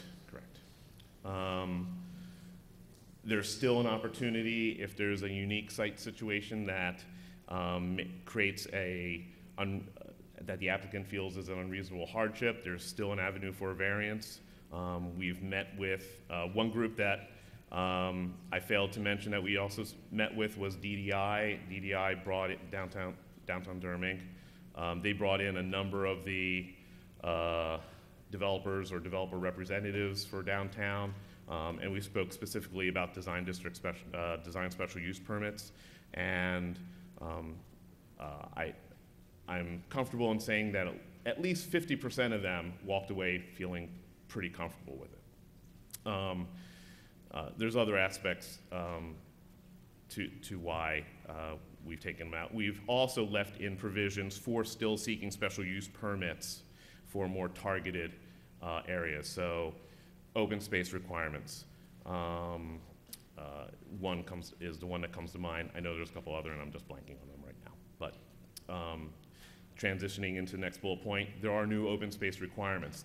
The current regulations do require certain types of open space. They're not called open space. They're called pedestrian malls or possibly even pedestrian passages. Even some of the frontage types, like courtyards, create a type of open space, if you want to call it that way. But these are actual specific provisions for larger development projects, and is consistent with the recently adopted downtown open space plan. So that's why that's being implemented. We've also, well, there was no specific open space I'm using quotes, sorry, but open space requirements at all currently. So the downtown open space plan said require minimum of 2% of the gross site area for projects that were over 80,000 square feet in building area and on sites of 4 acres or more. And we're consistent with that. We say 3.5 acres because that lines up with our block sizing, but other than that. And then service areas, service areas are the areas where, and we define that, where you might have loading areas or mechanical equipment or trash handling and such, and we've really expounded upon and prescribes specific requirements, especially along street frontages. The applicability of frontage types, we've really tightened up how they are applicable or when they should be applied. The current language was somewhat ambiguous at times, so we tightened that up. We've revised height allowances and provisions. We got away from a ratio calculation with streetscape to just set numbers. And those numbers are consistent or appreciate the ratios that are currently established, but we heard it from all sides that can you just give us set numbers and can work from there. And then we also revised the provisions for getting additional height. We wanted them to mean something more. A lot of them stayed the same. We might have adjusted how much additional height you got. So affordable housing, we actually bumped it up. And then some we might have combined. So public parking and providing electric charging stations, we combined that into one and specified, gave more detail as to what you would actually provide for public parking, as an example. Again, structured parking, we got into more we kind of pulled that out as its own frontage type and made it a standalone architectural standards, because they can either be standalone structures or they can be a component of of a building itself. And so we felt it just seemed to work better as these are the architectural standards for parking structures. And they also do limit where parking is visible on the ground floor. We heard feedback. I'm sorry, I'm very excited. Thank you. Plus, I want to get you guys out of here. But limiting the exposure of parking at the street level, and then also limiting exposure even at the upper levels too. So it's a little bit more compatible. It at least gives a screening of those parking facilities at upper levels. So let me ask you this. If under the new regs, and this is one question I had as I read it, under the existing regs, if I wanted to build a freestanding parking deck, there was a frontage type for that. And there were a lot of requirements and what have you. If I want to build a freestanding deck today, you still could. I can, but what is it going to look like? Does it no longer have to conform to a frontage type? It's not a frontage type, it's just its own set of architectural standards. The frontage types a lot of times focus on just the street level experience. It's a facade application, and then there's some general above the street level general architectural standards. We felt that it just seemed to work out review-wise and for even just clarity purposes to say, let's just treat parking structures as their own kind of beast. And how does this work? So if I wanted to build something like the Liberty Apartments, so one of these 4 or 5 story frame on 2 stories podium, wrapping a parking deck, irreverently referred to sometimes as a Texas donut. No, it's not a new one. And if my deck is exposed, you would have to be consistent with the requirements in the ordinance. If it's not exposed, if it's completely wrapped, then you're not going to have to worry about it. Right. So if the deck, maybe that wasn't a very good example, say Solis 9th Street, which I realize was not built to a design district standard, can you have like the apartments wrapping it on 3 sides, but a street exposure on the 4th side? And if it is, does that have to conform to a building frontage type? The exposure would have to conform to the architectural standards specific to structured parking, which would mean that you'd have to have an active non-parking use along the streetscape there, so you can't have bays of parking along the street. You could have them on that level, but they'd have to be hidden or non-exposed, however you want to term it. And then there would be architectural standards for the floors above also. Right, so that building then would have to conform to a frontage type on the other 3 street faces. Correct. I just want to make sure we're not driving the development community into putting parking decks on the outside, the apartments on the... And to clarify, at the street level, it would have to apply a frontage type. We're introducing a new building type called incidental building types to address rare instances, but instances that can happen nonetheless, of those primary uses that don't require large buildings that are feasible to adapt to applying a frontage or building type to. It's not a monumental building, and it's, if you have an urban farm going on and you need to do a greenhouse or a shed, you don't need to put a frontage type on that. So the current ordinance is silent on that, which can be frustrating. So we decided to tackle that. And there's other aspects to it too. Parks would come into play, and there's some other. And then we also did refine the general facade requirements. One of the things we heard about especially from the focus groups, was that they were a little too prescriptive and didn't allow for innovation in terms of number of, it was too prescriptive of how many bays or articulations you needed to have, entrance placements and such. So we revised those to not reduce the intent of the standards, but to allow for a little more innovative design. So I'm kind of concerned about that, because one of my criticisms of the way the building frontage types have been applied, especially to these big apartment buildings, is that when the building is built, I look at them, I can't figure out what frontage type has been applied. Well, we're not changing the frontage. A lot of these general facade standards apply to almost the entire facade, even more above the frontage type. You still have specific design criteria applicable to a particular frontage type at the street level.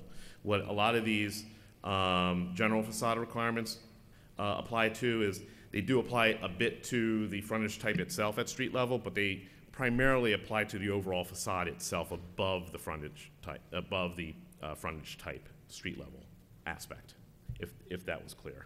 I mean, Sarah, you and I talked about this, gosh, a couple of years ago, about the big apartment buildings, like a couple of the buildings that were built in the 9th Street area, according to the design district regulations. And so, I guess one or two of them had facades that were the building frontage type with either the court or what it's, and some of them, it just didn't look like the picture, and it was kind of disappointing to me. Are we going to still continue to have that? I'm very worried about the way frontage types are applied to these great big buildings. So to be honest, I'm not 100% sure I know what you're asking. So Tom, because I didn't ask it very well. Can I jump in for a second? One Sure. thing I didn't highlight, one of the big changes we did, and I skipped over it in this third bullet point, one of the frontage types that we did change substantially was the forecourt. And the forecourt is probably what you've seen in most residential. And we did change that to get away from just saying, oh, it could be a raised court or a lighted court or a stoop, to actually say we don't care if it's raised or lower or stoop. You have a specific amount of forecourt, and you actually have to provide some amenities in that forecourt. So now you have to actually do possibly some landscaping and seating and some dimension and actual interaction, required interaction with the streetscape, entrances. If it's with a dwelling unit, you have to provide access into the forecourt. So we have revised that substantially. We even reduced the amount of depth to the forecourt to pull the main building facade itself closer to the street. So that's where you see some substantial changes. So I would suggest take a look at that. If you have any questions, let me know.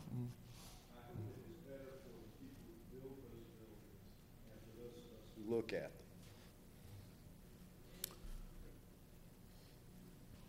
them. I think this is my last slide. We've tightened up the sidewalk requirements. Sidewalks are important in the design districts. The design districts are, as you've seen, in downtown, and we need sidewalks and good sidewalks in downtown. And they are to be applied in the compact neighborhood tiers, where your future light rail, and you're going to have kind of downtown light in many aspects, where it's also meant to be pedestrian oriented. So we've tightened up the sidewalk requirements there. If it's inadequate sidewalk, a lot of times you're going to have to improve that sidewalk if it's already existing. As I mentioned before, we've introduced new street typologies, where we've currently Public Works has a reference guide for development. We've met with them, and a lot of those are not terribly adequate for compact neighborhood design. No gravel driveways? No gravel driveways. We'll take a look at the standards again and make sure. reduced travel lane widths, specified bike lanes and buffers for those bike lanes,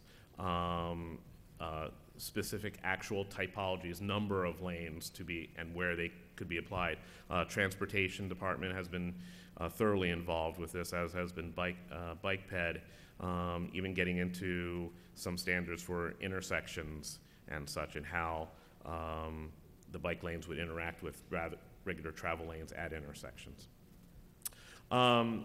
The last two, buffers and the suburban tier, this is probably, so street typologies and buffers, we haven't really changed much of the landscaping and buffering section. We did, just wanted to point this out, add in the buffering is silent now. It only references the urban tier, but we now do have compact neighborhood tiers adjacent to suburban or even non-jurisdictional areas, so we needed to recognize that, so we added buffer language to that. And I'm going to say one statement about future design districts in a second. And then finally, one of the other big revisions is taking a look at our bike parking standards, and you'll notice under, you'll find those in the miscellaneous section again. 16.6 doesn't exist. You'll find this in the miscellaneous section. New short-term and long-term bike parking standards, and taking a look at more detailed use applications for how much is required of each and a total amount in a much more prescribed manner. We've recognized that actually the current standards might actually provide too much bike parking in many instances, and for the wrong reason and for the wrong uses. This will not be the end of the changes. Even if you have some concerns, again, if you have some concerns, please let me know. I'd be glad to address them even ahead of the hearing. Typos again.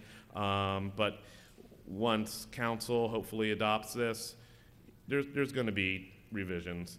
It's just the nature of the beast. And also, when we go forward, and this was mentioned, a good segue from the last case, when we start, Patterson Place is the first one we're going to be looking at to rezone, and then they're going to be coming down the pike. We're taking a look at these areas on an individualized basis, and there might be an additional sub-district or two, or revisions to the current sub-districts that we find would be applicable in a general sense, as we take a look at what the issues are, if there are issues, with each new compact neighborhood tier. So don't be surprised that you see some technical changes after these are approved. Don't be surprised that you see some changes that are associated with the rezoning of compact neighborhood tiers. We wholly anticipate both. Yes, sir. I have a specific question concerning on page 2 of attachment A.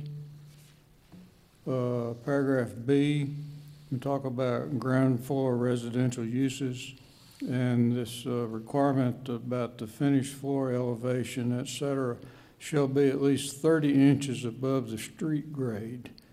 And I can't figure out why. Well, that's current text, and that's just to give a little bit of additional height privacy for residential uses, so you're not right on the street. For if you're walking by, you typically do see ground floors of residential lifted a little bit above, so you're not looking directly into people's windows. Sometimes you still can, but it's just not as easy. Okay, well, see, the thing that bothers me is this 30 inches. If I'm a handicapped person in a wheelchair, that's a real barrier. Doesn't preclude handicap accessibility.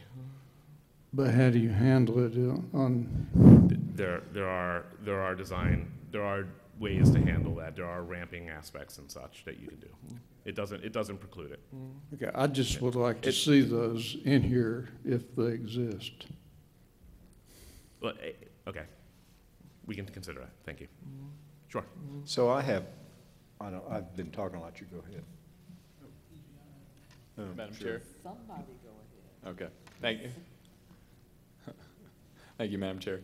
I just wanted to say, under the items for future consideration, I'm encouraged to see that we will eventually look at item number 2, a fee schedule for temporary right-of-way closures. I know that's just becoming a bigger issue for small independent downtown businesses. So I was happy to see this on here. Obviously, we want to do it the right way. We want to be thoughtful about it. But I wanted to commend that, and I also wanted to get a sense of, so these items for future consideration, what's the timeline on We don't have these? timelines for them right now. I mean, these were kind of like 3 big ticket items that were kind of identified through this whole process that either we felt we were not adequate to address or just wasn't our primary purview to address, or if we did, it would just slow things down even further. You know, when we took on the new street typologies, that was an added thing that really slowed down the project itself. But we have already started to look into it. Charlotte has a program. I know they're currently revising it. Lisa Miller was looking into that a little bit more detail. But I don't have a time frame for that. The same thing with multimodal TIAs. We're working with Go Triangle and the Transportation Department with those. We feel that those are important to develop, to recognize the aspect that all our current TIA requirements are very motor vehicle trip generation demand focused, and no or very little consideration of other modes of transportation, bike or pedestrian facilities. And then, since I'm on the topic, timely, number 3, public trash and recycling receptacles. I know that's not exactly the sexiest topic in the world, but that is actually being considered with the city. They're looking to do potentially some pilot program for doing a more automated type of trash receptacle collection system. We feel it's something that's going to be needed, especially when you start, because the current ordinance regulations require developers to put in trash, and now we're actually adding in recycling containers along the streetscape. Well, that's going to create a labor-intensive aspect on the city when you have one development go into Patterson Place and you have to collect those 2 cans. But you don't have to collect anything else in Patterson Place because it's all already developed. So that's just an aspect that that's actually currently being worked on. So that actually might be the first thing that you'll see. You might see something in downtown and/or 9th Street. Great, thank you. Sure. Commissioner Freeman. Thank you. I just had a quick question for clarity on the the parking for bicycles. Is there any conversation around the reduction of parking in place of the bicycles? A reduction of parking in place of So the parking bicycle. requirements being reduced based on how many bicycle parking spaces? Oh, so motor vehicle parking reduction. Yes. Well, right now downtown doesn't require any parking. It's an 80%, and for compact neighborhood, there's currently, it's 80% of whatever the parking rate is, but already in the ordinance, there is a provision for, you get an additional reduction for the provision of additional bike parking. Okay. Commissioner Miller. I know the design community did not like the old step-back requirement, which was a 1-to-1 ratio. Help me understand how this new 10-foot thing works. Basically, it's a one-time step back. At what height?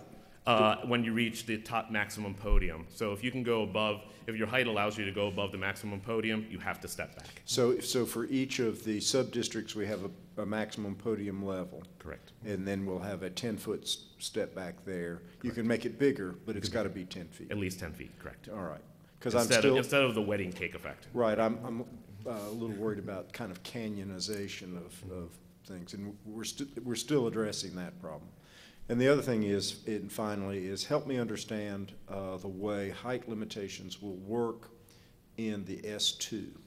So the height limitations, so let me get you to that page and I'll find it myself. So that's one of the big changes, thank you for bringing that up. 15 and then, and actually also on 18 if you look at the CD. So both of those have the similar limitations. So right now you have 50-foot height limitation, period. Some of the concerns that we've heard from adjacent neighborhoods, and actually particularly from the Holloway Street neighborhood, which I'm also working on the rezoning for that, so you'll see that soon too, was the massing and scale of buildings at front along those neighborhoods. So we recognize that there was a needed more height limitation when you're fronting along those non-design district areas. And it's not the entire property, but it's a certain depth back from the property. And then you can scale back up. Yeah, correct. To the original height? Correct. So in an area where the boundary between the design district and the non-design district area is not a street, but is the back lot lines of properties, how will this function there? It's measured from the property line. I know it's measured from the property line, but It's 75 feet back. Okay. Yeah. All right. So you'd have that height limitation even against there. So if it's along a street where the zoning line falls in the center line, you don't measure it from there, you still measure it from the property line, because then you're saying that, oh, part of the street is at 75 feet and you're losing that impact or needed. So in the CD district, is there any place where, I mean, right now it's a 45-foot height limit for the whole structure, wherever it is, whatever the circumstances are. This will drop it down to 35 feet, depending upon the distance of the building from the non-design district thing. How now factor in affordable housing height bonus in that same S2 district under these circumstances? You can still utilize it. And what is it? It's the height bonus would be 15 feet. You essentially For can a add seat. can add a floor. Yeah. Yes. And then explain to me how step backs work. Do we still require a step back in S2 when the height requirement's only 35 feet? Yes, because the maximum podium, I'm sorry, when it's 45, the maximum podium is 45 feet. So if you're going above it, then you're going to have to do a step back. In any provision where you're at getting additional height, if you're going above the maximum podium, you still need to do that 10-foot step back. All right, very good, thank you.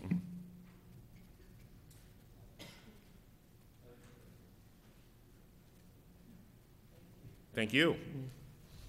And we'll do this again in a month.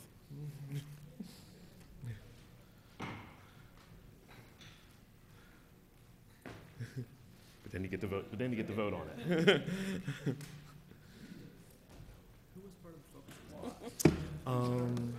We should have the chairs. So sorry, I was. I'm already gonna have to take this with me to keynote. The one group that was Man, I'm telling you, the guys. regulations, it was Scott Harmon.